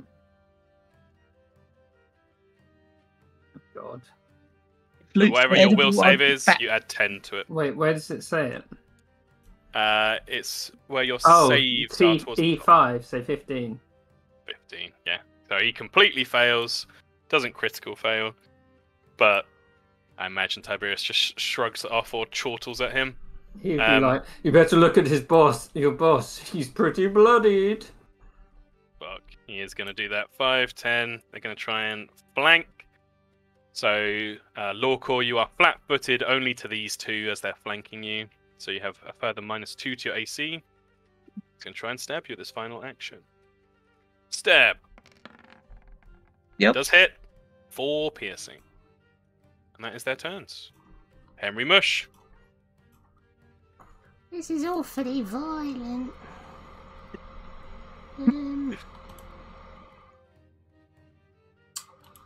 What am I gonna do? I don't know. It's all getting a bit. Bit stabby. He wasn't wanting it to go this way, but he's got to try and calm him down a bit, I guess. Mm-hmm. So he's gonna walk up to her and he's gonna be like, Don't worry, I'll calm him down.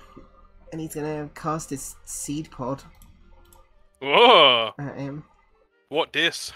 It's a ranged attack. Very cool. 15. 15 misses, I'm afraid.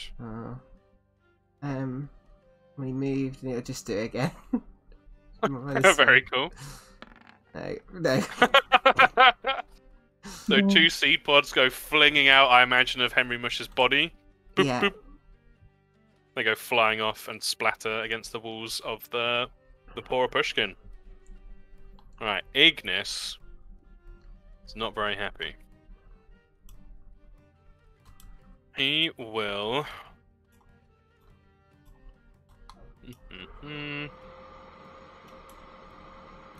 with his huge maul, or it's called a thunder mace, he's going to try and slam it into you, Lawcore.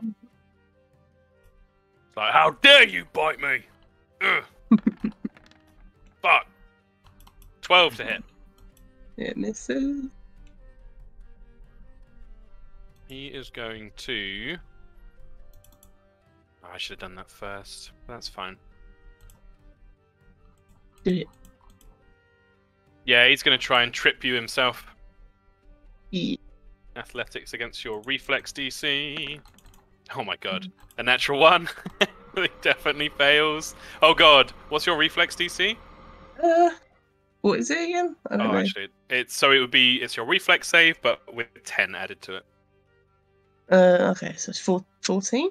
Yeah, so he got 8, which is a failure, less than 14, but because he got the nat 1, it lowers it to a critical failure. So, on a critical failure, when you try and trip someone, Ignis reaches out and grabs you. The blood's running down his arm, though, and he kind of slips and stumbles. He's like, I'm gonna throw you to the floor, and goes tumbling down onto the floor himself. He is now prone. Okay, it's right where I want you. What a fucking idiot. That was his second action. So he will shamefully use his final action to stand back up again. Dust himself off and... Willy slug nilly. So George, this is your first turn of Pathfinder combat. Yeah. It does take some getting used to, but it's not all too dissimilar from 5e. Instead of having movement, action, bonus action, you just get 3 actions. And if you want to move, you use one of those actions to take what's called the stride action, which is where you move your movement speed, or as much of your movement speed as you like. Spells typically are 2 actions. So as a spellcaster, it's actually quite often in a turn you might like move and then cast a spell, or there's lots of different things you can do. You can try and demoralize the enemy. There's an action called Recall Knowledge, where you try and remember like weaknesses or details about your enemies. Though with the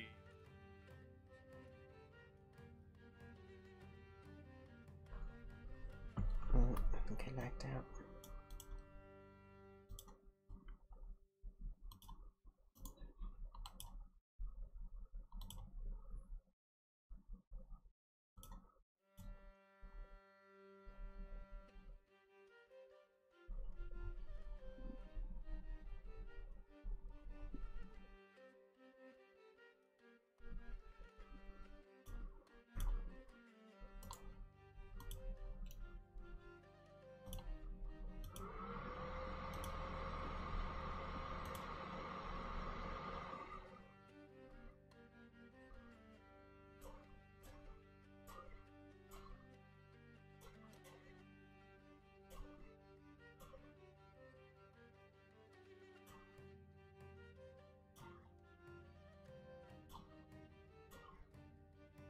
it has reach, right?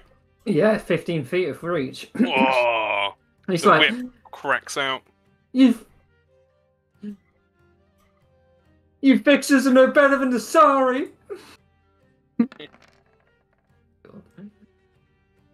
A 9 does miss, I'm afraid. What else has he got in his repertoire?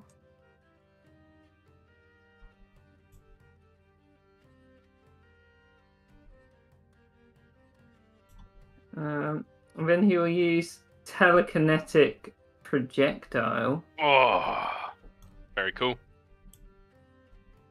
What does he So fling? this. He's going to do a coal from the fire. Ooh, that's cool. I would definitely give you some fire damage in there as well. But unfortunately, some bad rolls. This one goes flinging past, lands on the wooden floor. I imagine Pushkin might have something to say about that.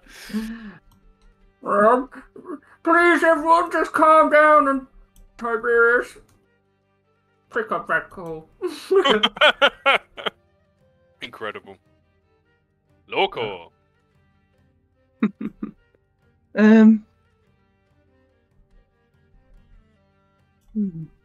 Surrounded by prey. Yeah, pretty much. I wondered what hippo tasted like for a long time. Jaw him again. Oh, hell. That definitely hits. So, my question is Lorcor trying to kill or just knock him out? Completely up to you. You are raging, but you can do things non-lethally. How do we feel about killing things in the Serrated Empire? There is no law or such here. There was kind of a semblance of it, if you remember from Shores of Potential. Toria Mooncloud was kind of like the guard captain, and in stated law, but she kind of gave up eventually and I know a retired. good question. What does Lorcor think of Ignis? His rival. Well, and to you, Tom, as well, because how would this guy imping on Lorcor's life? Oh yeah, this guy's an arsehole. He's a well-known arsehole. Been stealing my hunts every morning. Yep. Would Mother approve? Oh yeah. Oh, then he's doing it.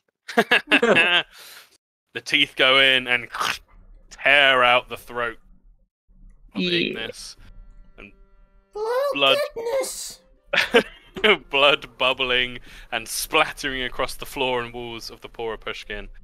Ignis falls to the ground. And then Lorcor just raises his head with bloody fangs. He's like, Oh my god.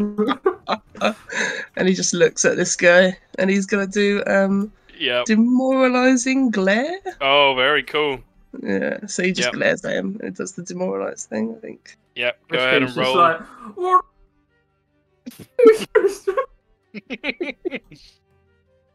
I'm gonna go for the last bite on that guy. I think. Does Have it you count rolled as a your- second or a You third? rolled your intimidate. Oh, yeah. Hang on. Where's my button? Intimidation check, please. Uh, I'm giving you a +4 circumstance bonus to this. Cool. Because you just ripped out his mate's throat. His boss is free. Gonna need. Yep.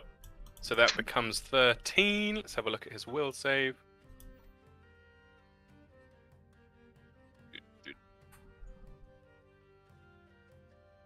So ruffian. Hey, you succeed. Will Yeah. save was 12, or will DC is 12. So he is frightened. And the second hit and the third hit only really counts when you've done like 3 attacks in a row. So this would be the second. Yeah, if you go for another attack, it would be the second. Yes, I see what you mean. Yeah, Okay. you are correct. No. Yep. Very good. I think Definitely that one hits. does take in the. So I press the 2. Oh, yeah. You can just roll a thing and see what damage comes up. Okay. 11. Which guy? The one to north or south? The front one. Oh my god. So, the rest of you see Lorcor's jaws tear out the throat. The big form of Ignis Soot Clencher, who just goes bubbling and burbling dead to the ground. And then he turns around, and I just imagine it like fucking jaws just clamp around this guy's head. And his head is torn from his body, and he is dead. Turns around. That's great. Absolutely fucking terrifying. Yeah, this guy is running the fuck away. 5, 10. It's just like, you're insane! Don't kill me! 15, 20. And yeah, he just runs off the map. Is anybody pursuing him? No. Yeah. Is anybody apart from Lorcor pursuing him? Tiberius isn't. No. Okay. I want to do something else. But Oh, yep. Henry Mush. Henry Mish is going to rush up to the body of Ignis and say, Don't worry, I'll save him. and he's going to, like, just open his mouth and shoot loads of seed pods into it. The seed pods go flying into the body.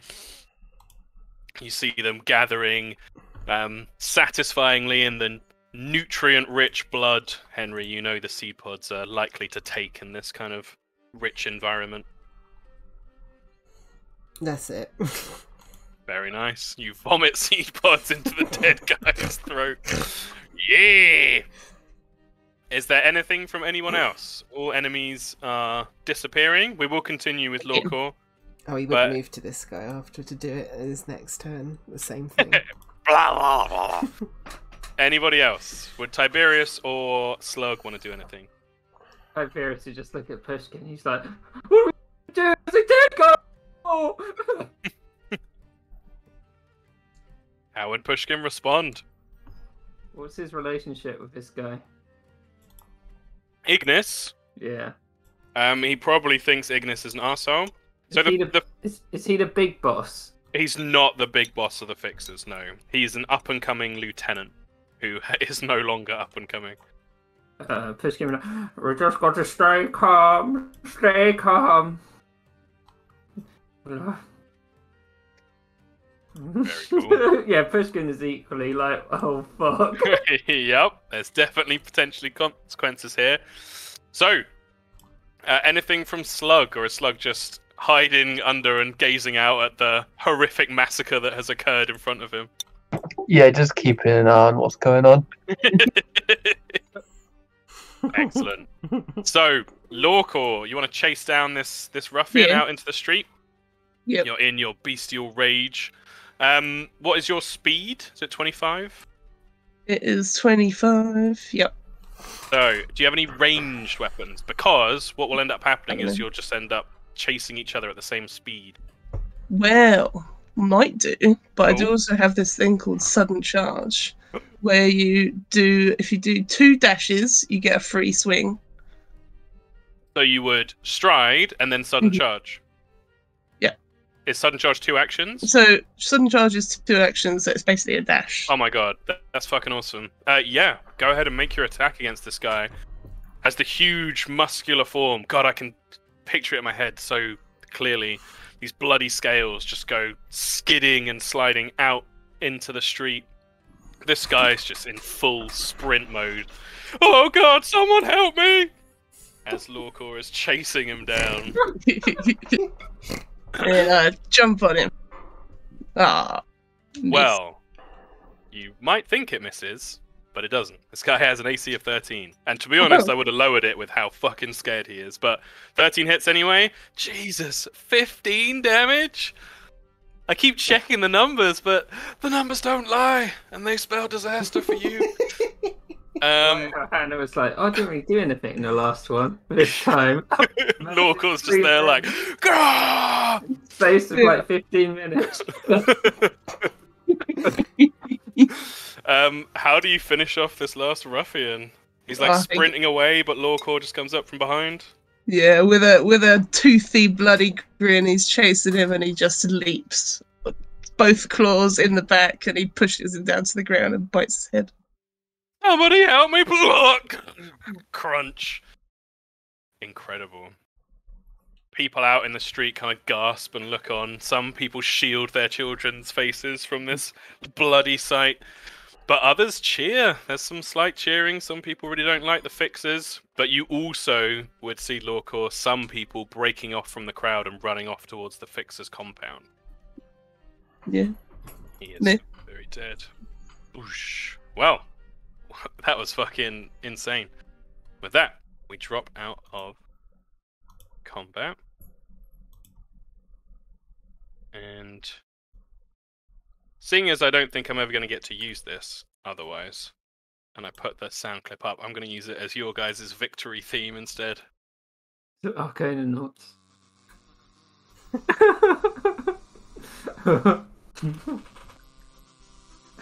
We did it!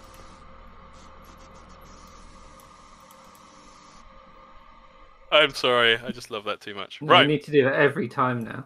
Wow, you better fucking believe I'll be doing that every time. Okay. Right. That's the sound sound- of the seeds going down the throat. God. Speaking of which, Pickbum and Herbert Kume would definitely run in and be like, "You alright, boss?" Quickly, we gotta get their bodies to Chuck! I'm sorry, Natalie, you're still cutting out a bit. I'm gonna have to change his voice, and Quickly, let's get these bodies to Chuck! Oh, yeah, Herbert Kume would bend down, lift one up with ease. Probably even Ignis. He's a big, strong guy, Herbert. And Pickbum would just start, like, pulling on this the ruffian's arm and dragging them away. Would anybody intervene or stop? Yeah. Lorcor's coming back. He's dragging the body by a foot back into the room, Very nice. and he just chucks one of the bodies in there. He's like, well, whatever they got on them, we'll pay for another drink, right? And he looks at Pushkin. Yeah, Tiberius would be like, Lurkor, that was a bit of a kerfuffle. I'll buy your drink this time. Oh, thanks. This is really no Turn problem. a free one. Henry Mish's sea Actually- pudding this guy as well. Tiberius is like, actually, this big boy, and he would put his hand on Lurkor, kind of nervously. Be like, I think he needs 3 drinks, Pushkin. And he'd give him money for that. Yeah, Pushkin would definitely assent, I think. Nobody wants to get on the bad side of Lorcor right now. I think Pushkin, his fur would have just gone even more grey as this happened. Absolutely. Yeah, the drinks come forth, Lorcor. Does that satisfy you? He is satisfied. Amazing. Fucking love Lorcor. Very cool. Then the acolytes of Mush will continue to drag the bodies unless anyone stops them. Nope. Nope. Very cool. They head out, drag the bodies over towards Chuck's. You do know that Chuck's garden and well is right next to the Fixer's compound. Would that change what you want to do at all?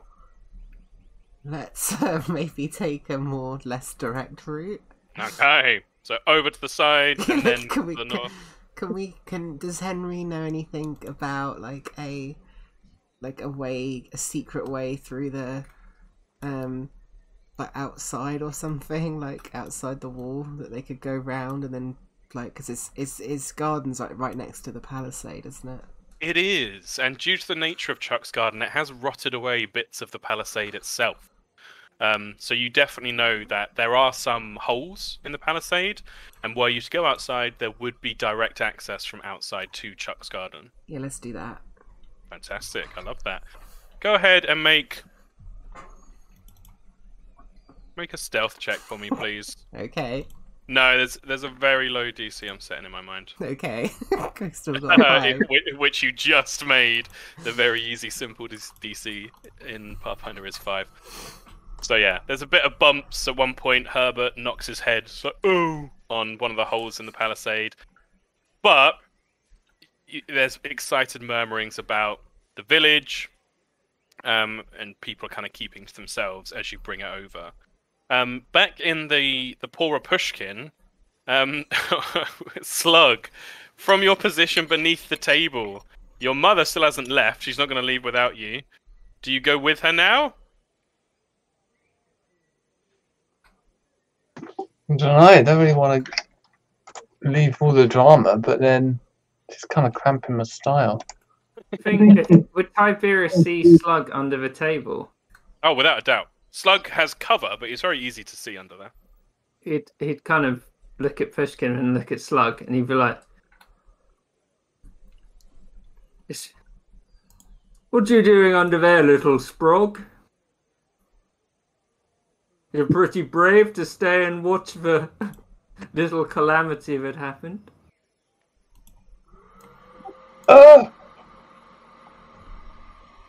Slug doesn't know what to say to this guy.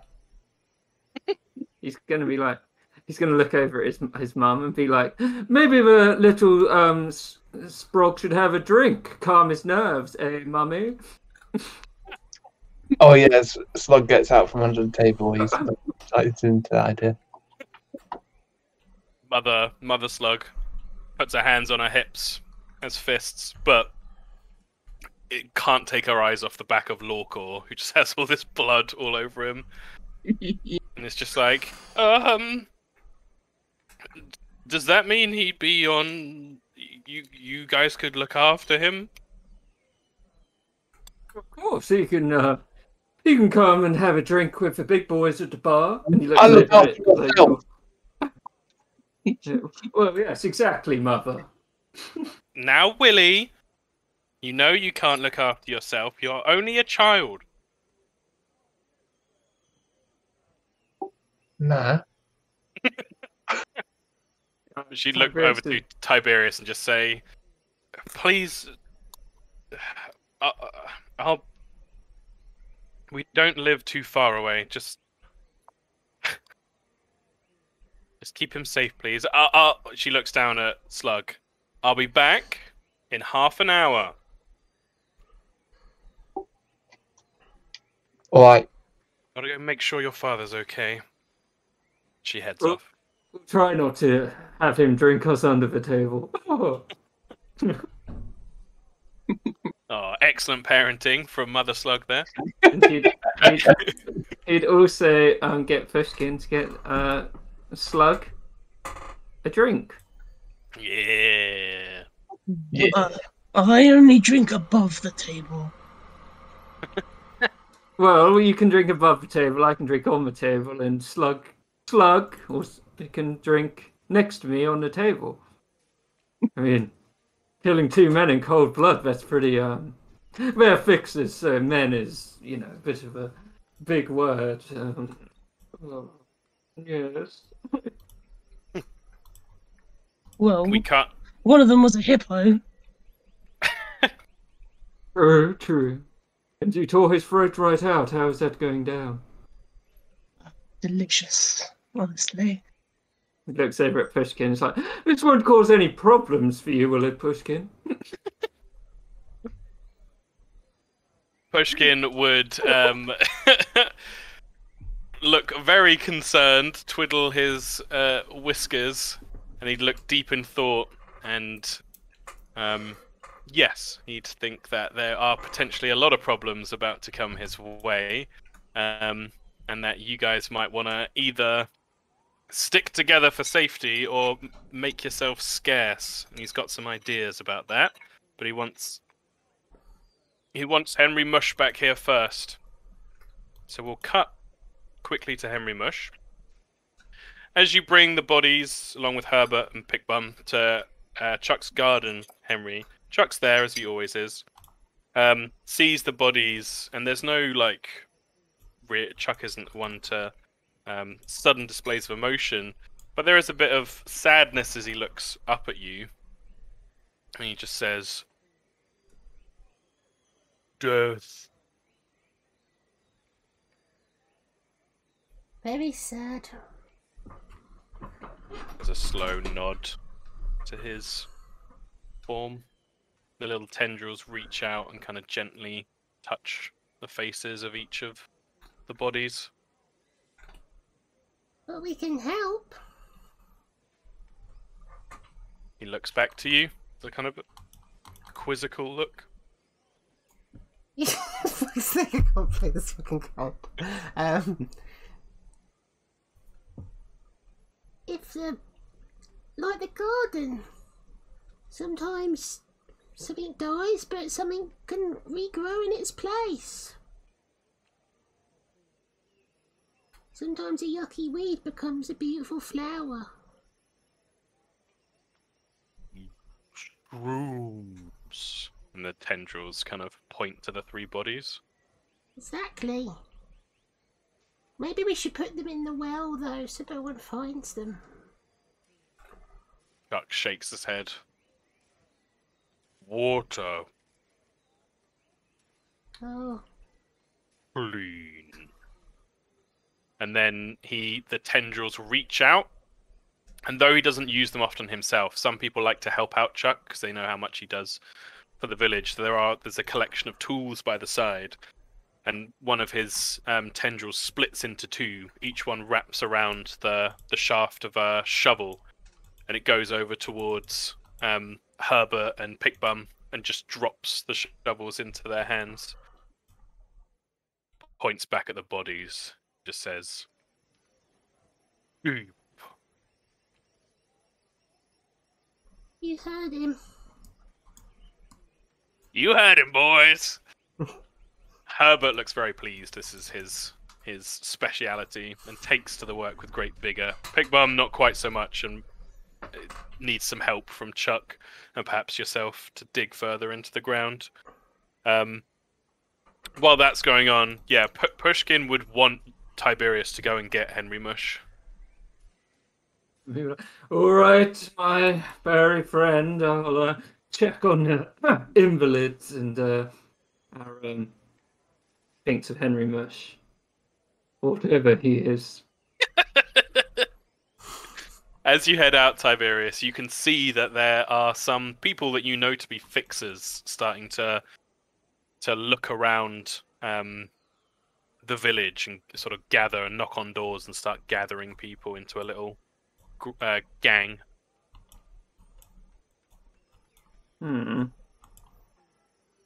He wouldn't directly interact with him. He'd just kind of rush towards Henry Mush.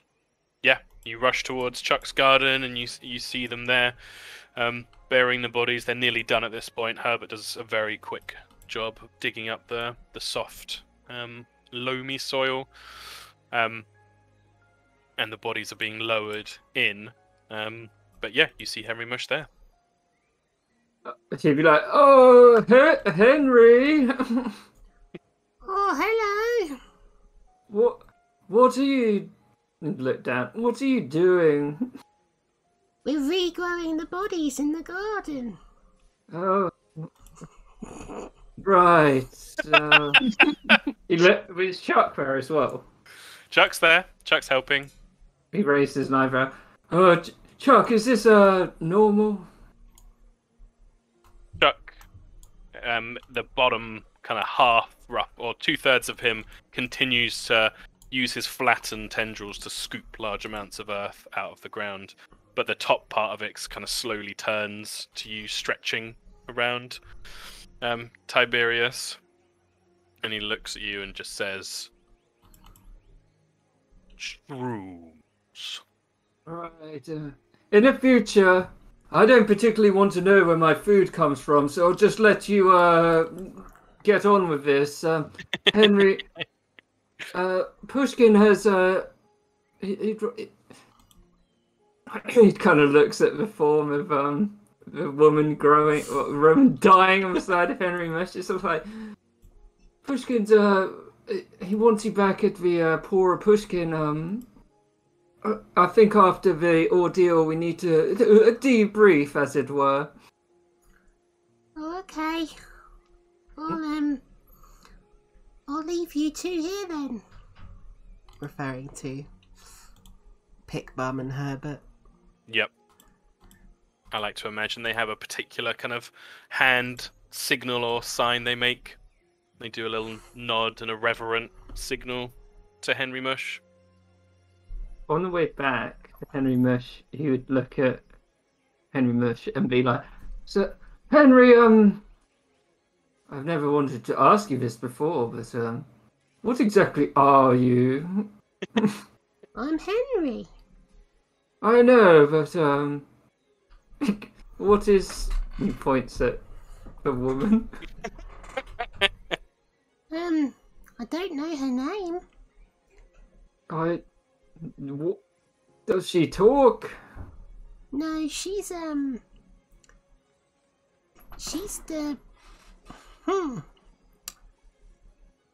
she's kind of like my mum. Mothers always getting in the way.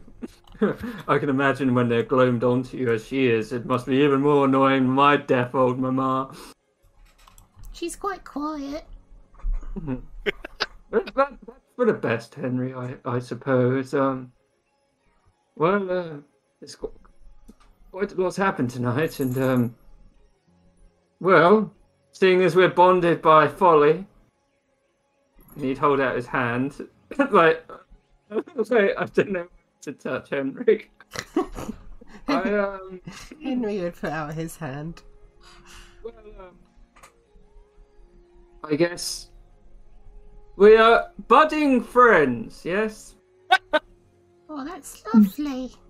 I don't know if budding's the right word considering the mushroom aspect of you, but he would like go to pat Henry Mush's head. You would lean in and let him pat his head. What would it feel like? Probably just like literally like the softness of a mushroom, but maybe sort of like some more thick.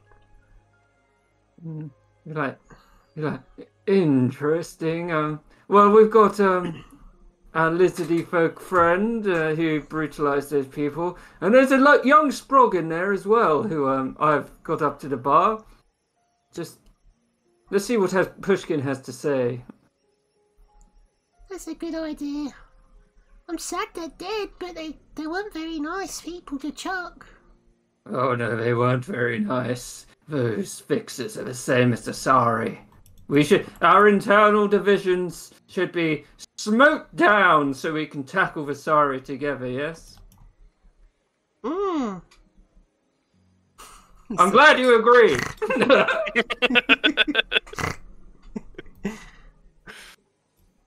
Incredible. As you come back to the poorer Pushkin, you can see Pushkin has either asked someone to, or himself has moved around, perhaps some of his kids, locked up the doors, but you are ushered inside and the final door is locked behind you. With all of you there, Pushkin kind of gathers you in and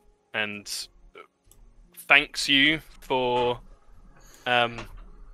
defending kind of the honor of his place, even if it was perhaps in quite a nervously glancing at Lorcor violent manner. He says about the troubles that New Quivershank is facing. More and more we see problems within, as well as the great problems without. People struggle to get by with the food that's here and the drink. The Sari won't allow things that people need,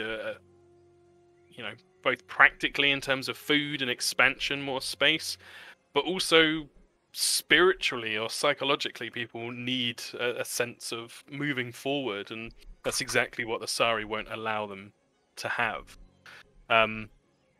Particularly with the events that have just occurred, the 4 of you, as Pushkin says, are likely to be targeted by the Fixers, and despite Lorcor's great prowess, the Fixers have a lot of resources, and you've only taken out a few of their lower level members. Pushkin thinks that he's likely to be fine. The Fixers won't openly oppose him. He's much too well loved in the village, and the Fixers want to play a slow game of manipulation and slowly growing. But Pushkin thinks that he'd already had a thought, and this plays quite well to, one, get you guys out of a hot area for a while. Though he glances sympathetically at Slug, who didn't actually attack anyone, but is guilty by association, most likely in the Fixer's eyes. Tiberius would put his hand on Slug's back and be like, "He's one of the big boys now." Would Slug have any response to this? He would just look a bit kind of bewildered and like, what?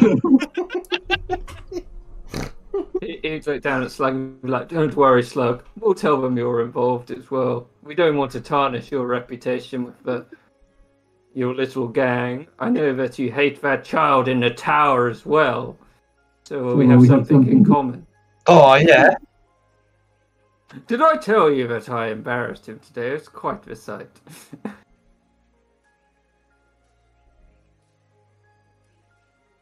Slug? Slug's just like, yeah. Yeah, mate. Yeah. He's not really listening. Pushkin lingers a little on Slug, unsure, perhaps, but says that he thinks this will serve 2 purposes. 1, to get you guys out of here for a little while things cool down, but 2, he's been mulling an idea in his mind for a while. If he were a younger cat folk, he would do it himself, but he thinks New Quivershank is desperately in need of some heroes right now. People with certain skills, as he passes an eye over everyone sat here. Some more obvious than others. Tiberius would be like, "Yes, Slug has all the skills. I've seen his mind powers manifest."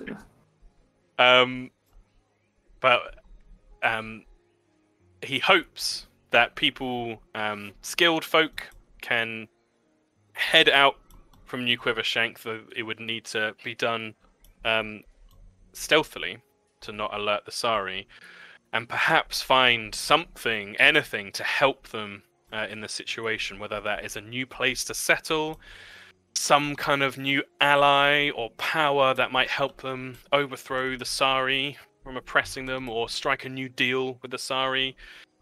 Perhaps even find what happened to Salia, one of the original founders of New Quivershank, who took a good few of the citizens and went off to found presumably her own place, though no one here really knows. Now, she has not been seen for the vast majority of the years that New Quivershank has stood. But as you talk to Pushkin, you see there's a real look of sadness and a bit of desperation, but also a glimmer of hope in his eyes. He recalls the tale to you of how he and the Lord, when they were younger, head out and managed to shift the great stampede of tumblers to the very beginnings of New Quivershank. Tumblers being a livestock style or wild livestock style creature here that provide lots of food. When the people were in need of food, they managed to do that. These great deeds that can change people's lives. And as he kind of brings his speech to a close, he's looking for a reaction on each of your faces. How do people react to this proposal, this grand proposal? Well, I'd love to help. Well, Lord Cord doesn't like the Sari. He kind of want to fuck them over. Mm-hmm. But he also doesn't want to leave his mum. Yeah. But also, he really wants to explore and kill stuff, so I think he's going to agree. He'd also know that Krez went with Salia. Yeah, heard the name Salia. I was like, oh, there's my opportunity. Yeah. Yeah. Tiberius? Tiberius for that. Anything to live up to my daddy's name. And we obviously can't reach the full glory of coming to this beautiful isle, but I will do what I can. Slug? Slug's just thinking maybe he can get some treasure for the den. Oh, yeah! Oh, God. Now I can't kill Slug. He's too cool. And Henry? Well, I'd love to help. Yeah. They're just as bad as them fixers being mean to Chuck. That sounds no good. I like how that problem took care of itself. Yep. Well, yeah, we'll see. Pushkin seems pleased with this and hands out a free drink to everyone, though nothing alcoholic to Slug now. Or perhaps something very weakened wine. Yeah. Yeah. I'd just like some water, please. Oh, yeah, Pushkin would give you a big bowl of water, or whatever vessel you prefer to have it in. He just sticks his hand in it. Yeah. And Pushkin would, with you having agreed, he would say that he thinks that time is of the essence, that you should gather your things and head out this very night.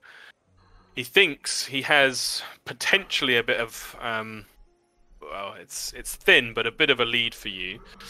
He says you've got kind of two options to begin with. To the west, directly and quite close by through the jungle, there is a ruined tower occupied by the exiled Sari who occasionally try to raid or harass you here in New Quivershank. Pushkin thinks there must be some reason why they stick around that tower. It's surrounded by these large pools of still water. And perhaps there's some clue to what gives them reason to stay, if there's a source of power or something similar. He tells you that you should be careful, though. Though the exiled Sari are few in number, they are capable fighters. And attacking things head-on, some might call a breach method, would probably not be particularly wise. Alternatively, he says, there is a stretch of coastline to the northwest where the Sari keep some of their boats. Now, usually the Sari keep their boats very tightly protected. They actually often use the hulls of the boats. They carry them inland and use them as part of their dwellings. But here, they have essentially what are practice boats that the Sari children use to learn the ropes. They're still full size. The Sari don't believe in having like child size things or what have you. You learn on the big boat because that's what you'll be using when you're older. But they're not particularly well protected. They're kept there as like training boats.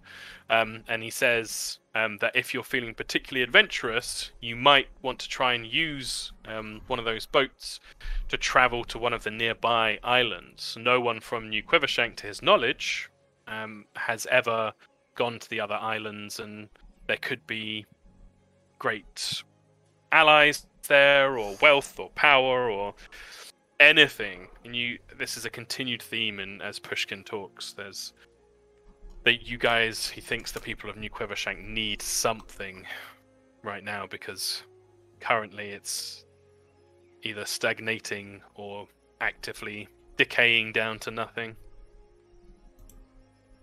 Yeah.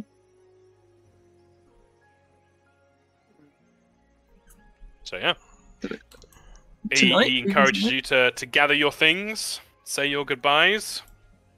If you don't have a bedroll of your own, he'll provide you with a bedroll and some supplies, though with such little food around in New Quivershank, he can only supply you with 3 days of rations each, but he kind of makes a quip about Lorcor's clear hunting ability and thinks you'll probably be fine without the Sari limiting your hunting.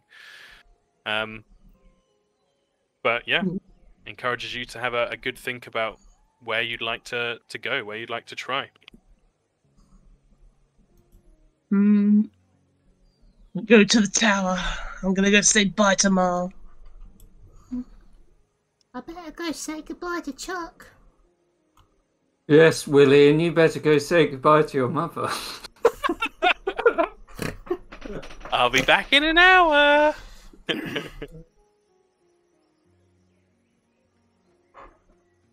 Okay. You all head off to your respective homes to say your goodbyes. We'll go to Lorcor first. You head back and find Thukane.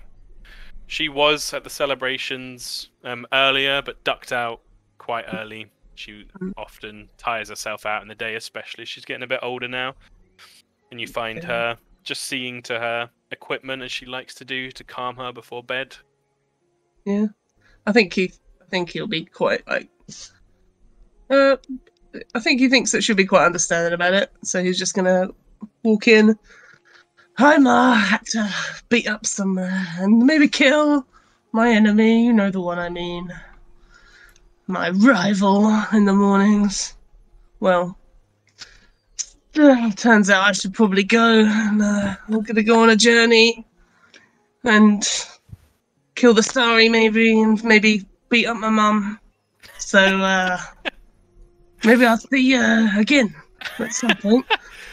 A less tough person would perhaps have dropped what they were doing, but your mother, your adoptive mother, is not such a person, and instead just fixes you with a proud smile.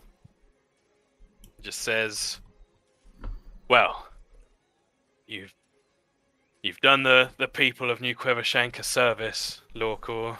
I'm proud of you, and I can see from the sight of you that they take a serious, savage and swift beating." And she kind of like comes over and in a motherly way, like holds your chin, your huge chin. She has to hold it in 2 hands, and like says, "Open up." Yeah, he opens up. Yeah, and she kind of checks your teeth. She's like, "Yeah, holding up well. You know what I said about biting metal? You got to be careful." Oh no, they weren't all that. They weren't all that. They were easy. Yeah, go for the soft bits, and she gives you a playful little rib in the elbow in the rib. She says, Claw's "Right, got to work in there as well." exactly." Well, very nice. God, I wish I'd known sooner. I would have prepared something. Can I get you anything? Do you need anything? No. That I'm gonna go now. I'll just grab this and I'm gonna go. But thank you for everything, Ma. I don't, I love you. And he kind of like blushes with his reptile blush, and he like picks her up and gives her a bear hug. Yeah, she doesn't resist at all. She leans into it. She's like, "I love you too, Lorcor. You take care of yourself. I look forward to hearing about all the different prey you've hunted and beaten up on old Krez. You can give her one for me as well." Oh, I will. I'm looking forward to that part. You make sure you look after yourself. Those bloody, whatever they're called, bastards come and get you maybe, but I think you could take care of yourself. Yeah, like to see him try. I had a little Yeah. idea earlier. She gives you a wink and, like, using the toe of her steel-capped boot, she lifts up one of the boxes in your tent where you both sleep, and you can see she set up like a little snare trap with a crossbow ready to fire out of it. Oh, really? Oh, that's awesome. I wish I'd thought of that. You just do what you do best, Lorcor, and you'll be fine. Those others are lucky to have you. I heard about people moving around. Yeah. Well, I guess I'll just keep them safe, I suppose. All right. She gives you a peck on the cheek. She says, well, I'll just say, see you soon. I'll see you soon. And all he picks up is this big 10-foot chain, and he just wraps it around his shoulder and wanders off. Oh, he's so cool. Oh, amazing. We'll go to... I can't resist. We'll go to Slug next. You find yourself in your little tent home that your parents have done their best to kind of decorate and make homely. You're sat across from your mother and father at the little squat table, and they're looking at you very seriously, and your mother says, you want to leave? Yeah, but the Bushkin, he said I could go on a trip. But your father's like, a trip? Yeah, it's important because we've got to find something new for the town. He kind of stammers, and your mother puts a calming hand on your father's elbow and just says, Willie, you're 13. Yeah, I know. Ready to go out on the world, find some treasure, and bring it back for everyone. He's writing a note as well to put in the den. Oh yeah. She's kind of taking it slightly better than your father, but it's like, and you say you won't be going alone. You'll be going with Tiberius and the Lorcor, is it? He seems quite strong, and the Mushroom Man.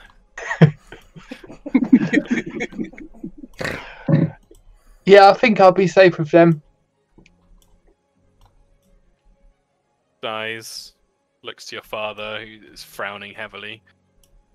He says, well, you've got your, he actually smiles, your powers, so you know you can defend yourself if you need to.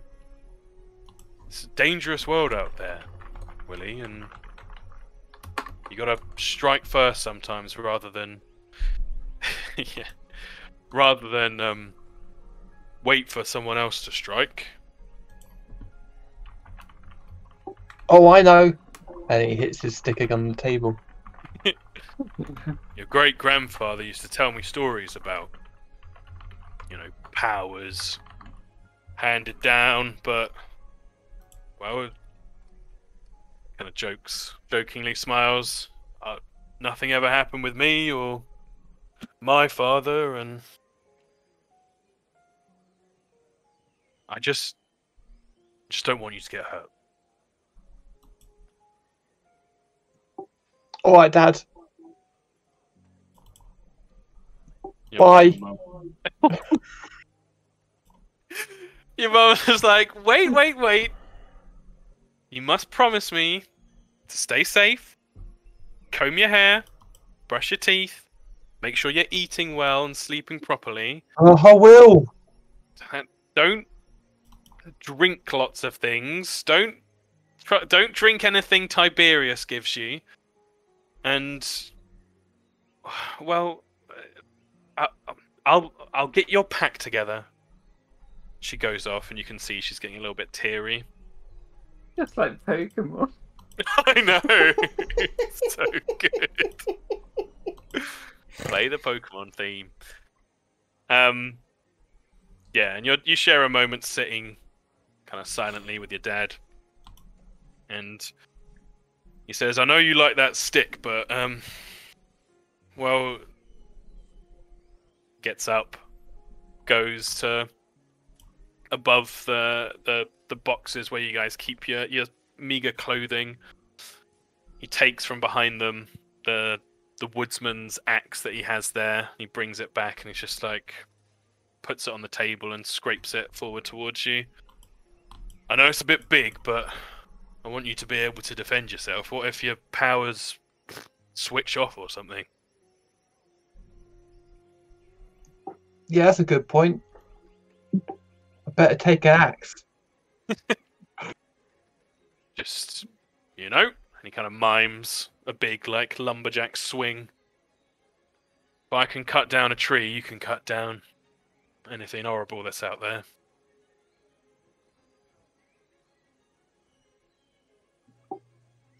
I'm looking at this axe quite doubtfully because it's like, why is it so big?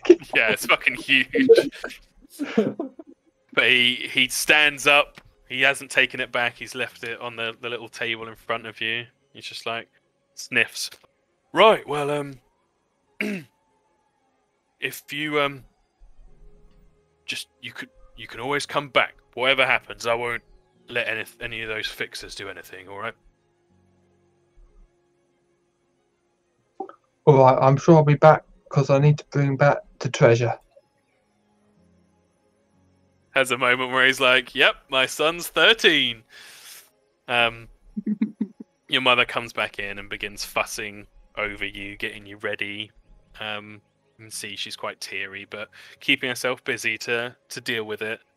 And as you're heading off, your parents kind of walk with you to gather you with the group.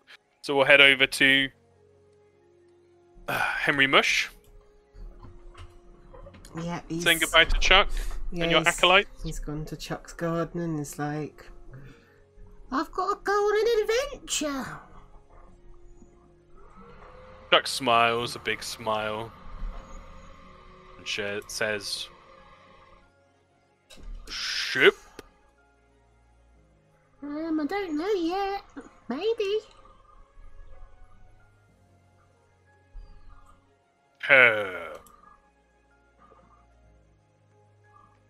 what did he say? Care. Said with like affection, Oh, like yeah. take care. Yeah, I'll be real careful. Yeah, his one of his pseudopods reaches out, and you see the delicate miniature tendrils reach out into his crop of mushrooms, and he picks almost like a little bouquet of mushrooms of different colours and growths, and holds them over to you, Henry. Oh, thanks, Chuck. You're the best. Burst, and a tendril pokes you in the middle of the chest, or Agatha's chest. Yeah. The two acolytes are there as well, and Herbert's choked up immediately. Just like, what am I gonna do without you, boss? You gotta tend to the garden. Oh, I can do that. I'll tend to it every day. Oh, thanks, Herbert. That's real swell of you. And little pick bum is taking it in a very different way, and quite angrily crossed his arms, and he's just like, "We've still got so much to do here." I'm not stopping you. He, like, angrily grinds a little bit of dirt under his foot, and then just immediately like leaps to you, Henry Mush, and hugs around your disgusting form. There, little pick bum. You'll be fine without old Henry Mish.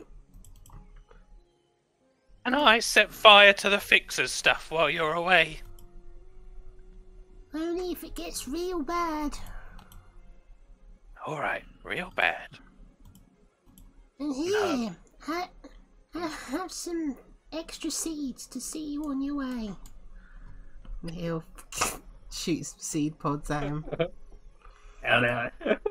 Like a mother bird feeding the baby bird.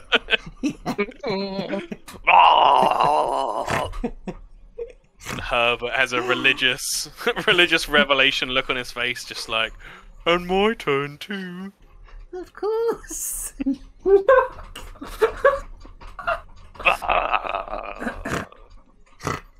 And I think with their still alive bodies struggling to deal with the infection, they both like pass out like victims of religious ecstasy upon the soil in Chuck's garden. And Chuck just smiles at you and says, "Shrooms." Yeah, it's better if they're asleep when I'm going, otherwise they'll be too sad. I've got to get something though from the garden.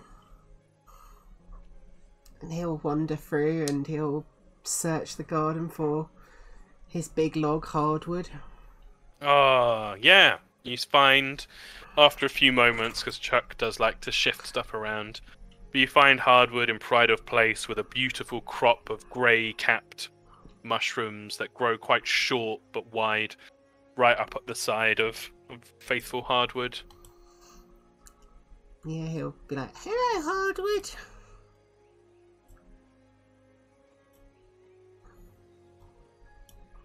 oh, did I lag out? No, you're good. Oh, yeah, he'd just say, hello. Hello, hardwood. And pick Is him up. hardwood meant to be responding? I thought we agreed that he just goes, Oh, yeah!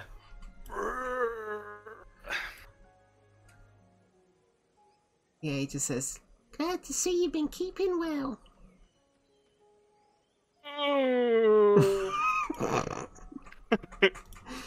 and yeah, he's just You gonna know, take him and then go find the rest of the group. How did everyone manage to make such immediately legendary characters? Breaks my brain a little bit. Okay, and then finally, Tiberius. What do you do to say goodbye? He'd go back to his tent, gather up what meager supplies he has. Yep. He'd poke his head into his mother's tent. Be like, I'm on my way now, mother. You might not see me for a few weeks, but that is to be expected. Isn't she deaf? Yeah, she Yes, continues she is. sewing, facing away from Tiberius, not It's knowing any difference. It's like, Mother! With enough volume, she kind of turns around and with a big smile, she puts down her sewing and comes over to you, gives you a big hug. And then you've developed a rudimentary sign language between the two of you. And she asks, what's even though going she's on? not crying, he'd be like, I have to leave now. It's too much. We did some... Well, I didn't do it, but the lizard man did it. He murdered a person, and now we have to go and save the settlement. She just smiles and nods, enjoying the look of you. Enthusiastic and dramatic signs just saying, where are you going? Away into the deep, dark lands of Asari. She reads your lips, kind of rolls her eyes slightly, pinches your cheek, just says, the Sari aren't... Signs, Sari not all bad. Kind of like, he'd look at her and be like, I'll try and keep my wits about me, mother, but when I see those marks on their flesh, it just makes me so angry. She has a mother's understanding smile and toddles over to her sewing and she signs not finished, but she holds up, she's been making you a little, like, flag's the wrong word, like a crest on a little embroidered backing made to look like the Lord Quivershank's crest, which he has on the outside of his tent. He would like kiss the top of her head and be like, if you weren't my mother, I would marry you, mother. And then he'd be like, He signs the word weird, but smiles. you for now. I better go say goodbye to father. Yeah, as you go to move out, she like grabs your wrist for a second and then just holds you by your wrists, just gently, and kind of takes a moment to look over your face, and then a couple of moments pass, and she kind of smiles and nods, and gives you a kiss on the cheek, and goes and sits on her bed.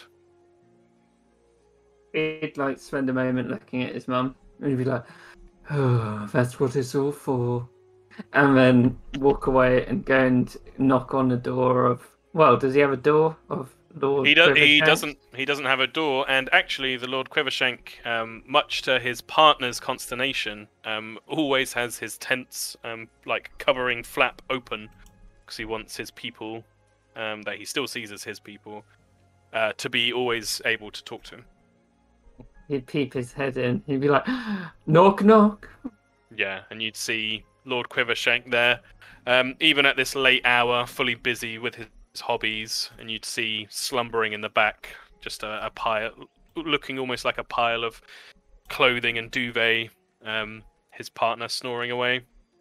But as you say, knock knock, the Lord turns to you and just says, "Ah, Tiberius." Big smile. "What brings you here?" He'd go down normally. He's like, "My lord, it is a pleasure to see you as always." Oh, come, Tiberius. You know I don't like that. Up you get. Come and have a look at my paintings. He grabs you by the shoulder and leads you over to his paintings, and you can see he's been doing a number of nude portraits of his partner. He just They're looked all at them. laid out. Beautiful, beautiful, my lord. You really did well for yourself, didn't you? He smiles and kind of nods and is like, "Yes, I really think I've captured his spirit with this. But I haven't his shown you my eyes- pottery." His eyes have moved down to the groin and be like, "You certainly did." He kind of bustles over to another side of the tent and picks out these very amateur, working with terrible like mud clay that he's put together. But he's like carved in some little bits and pieces. One looks like a 3-year-old's carving of like a bird. And he just holds it up with a big smile on his face. It's like, "Don't hold back now. Tell me what you think."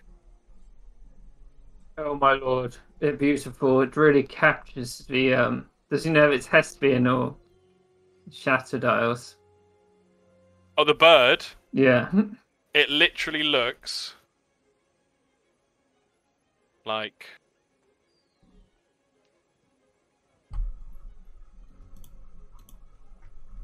that. Where's this? Oh, are we not on that thing? Yeah, on the map. Have I done it on the wrong layer? No, you're on the wrong map. You're on the... Oh, it's because of the dynamic lighting. Let me move it. Oh, no. Can't let you not see this masterpiece. Yeah, that was dumb of me. In the dynamic lighting bit. Like that. Oh god. Yes, my lord, you really captured the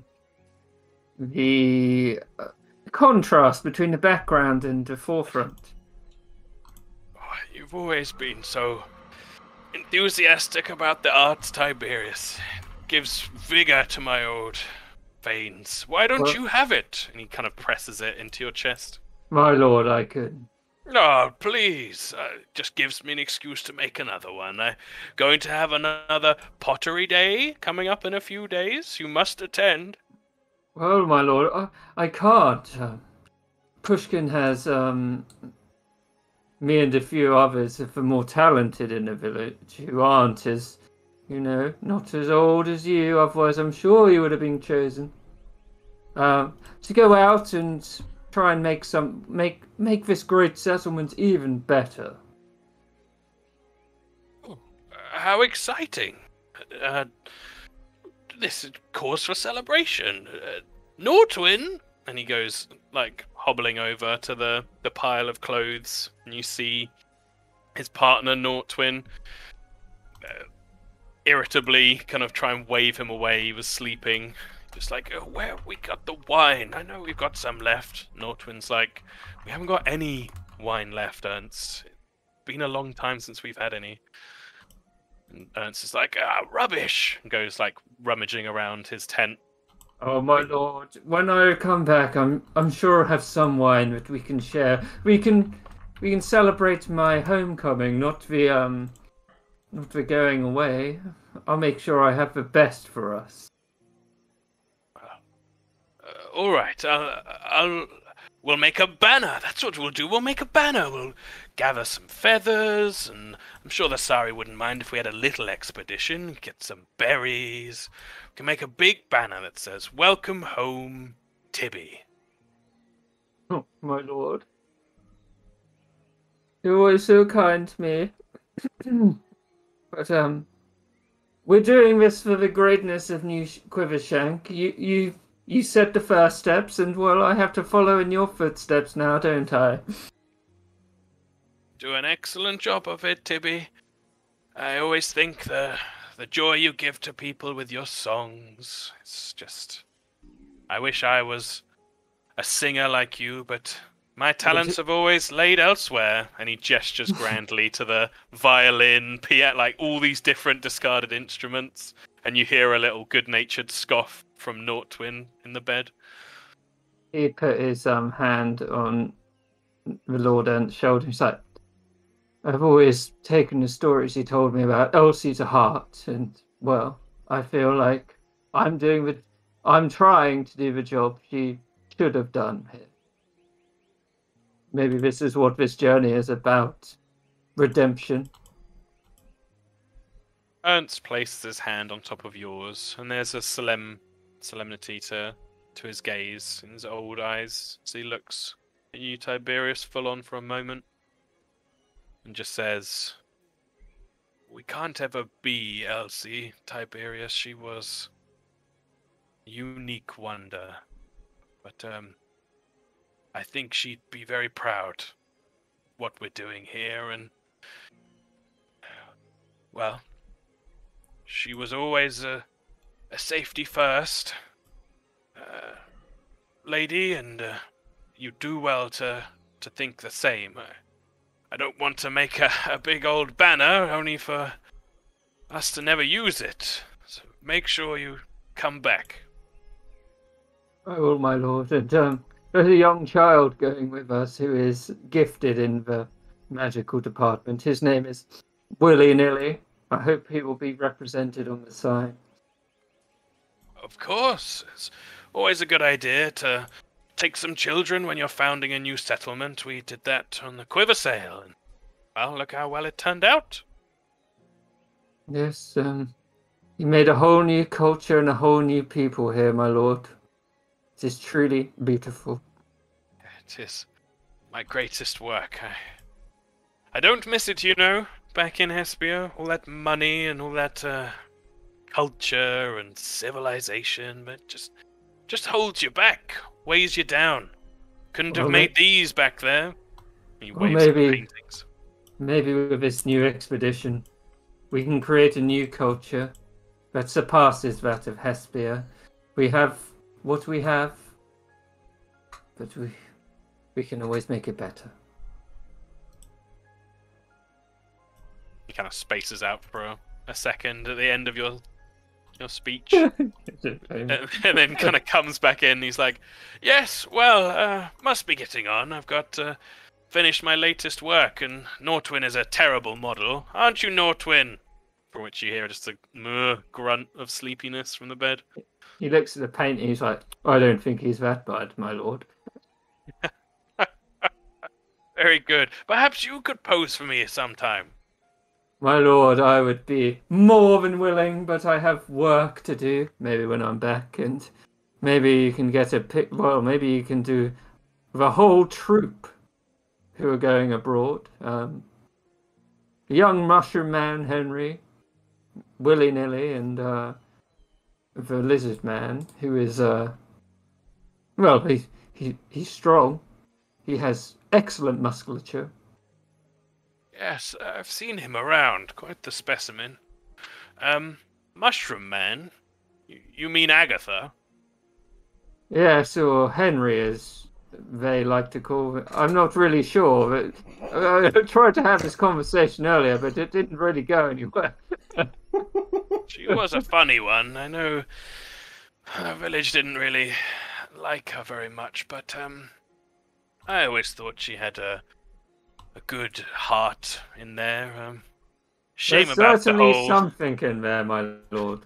shame about the whole sprouting a mushroom thing, but Maybe the well, mushroom will surpass the corporeal being.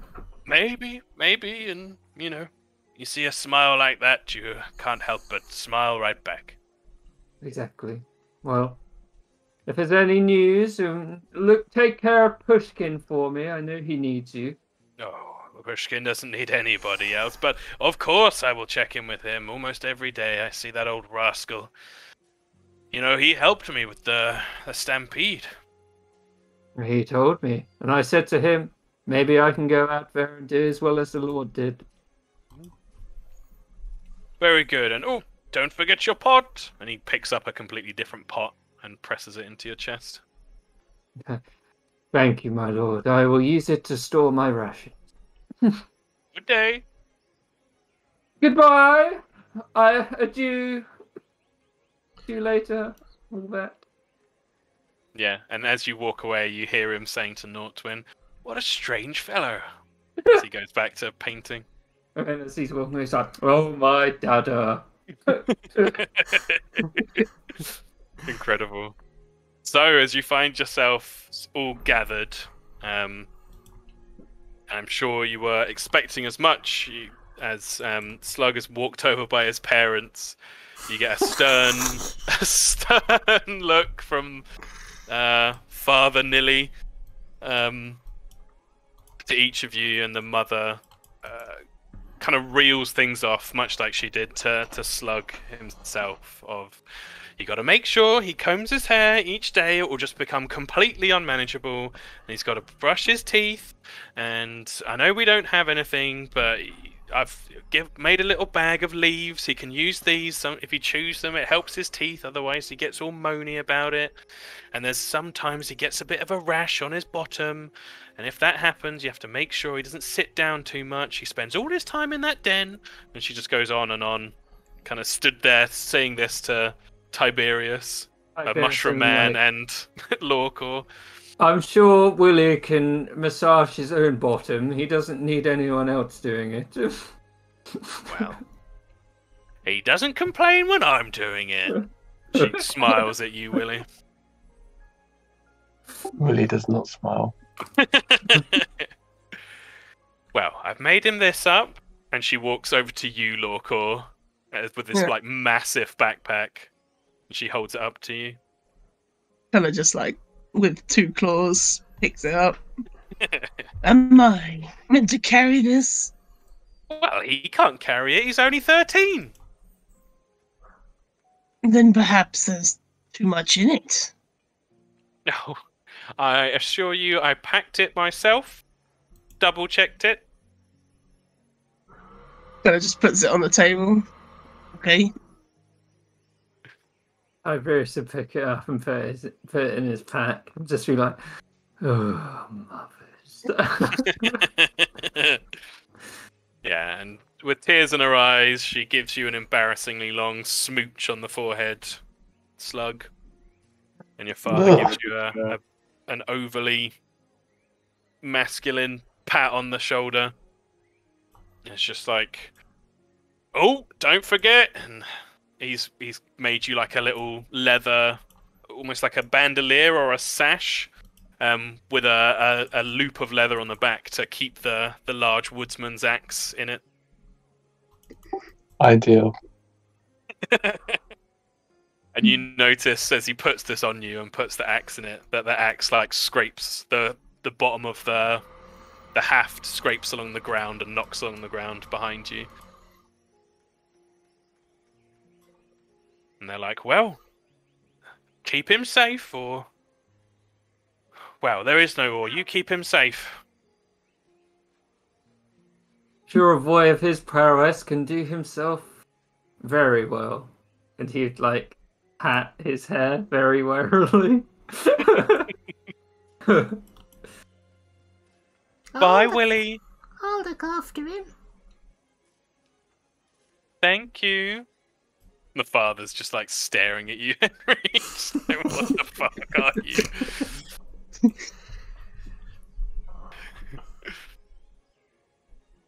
But yeah, they wave you goodbye, Slug, and the four of you begin to head off into the night. Packs on your back, everything with what you're doing. Yeah, please go ahead. Henry would look down to Slug and say, I can't wait to outgrow my mum one day.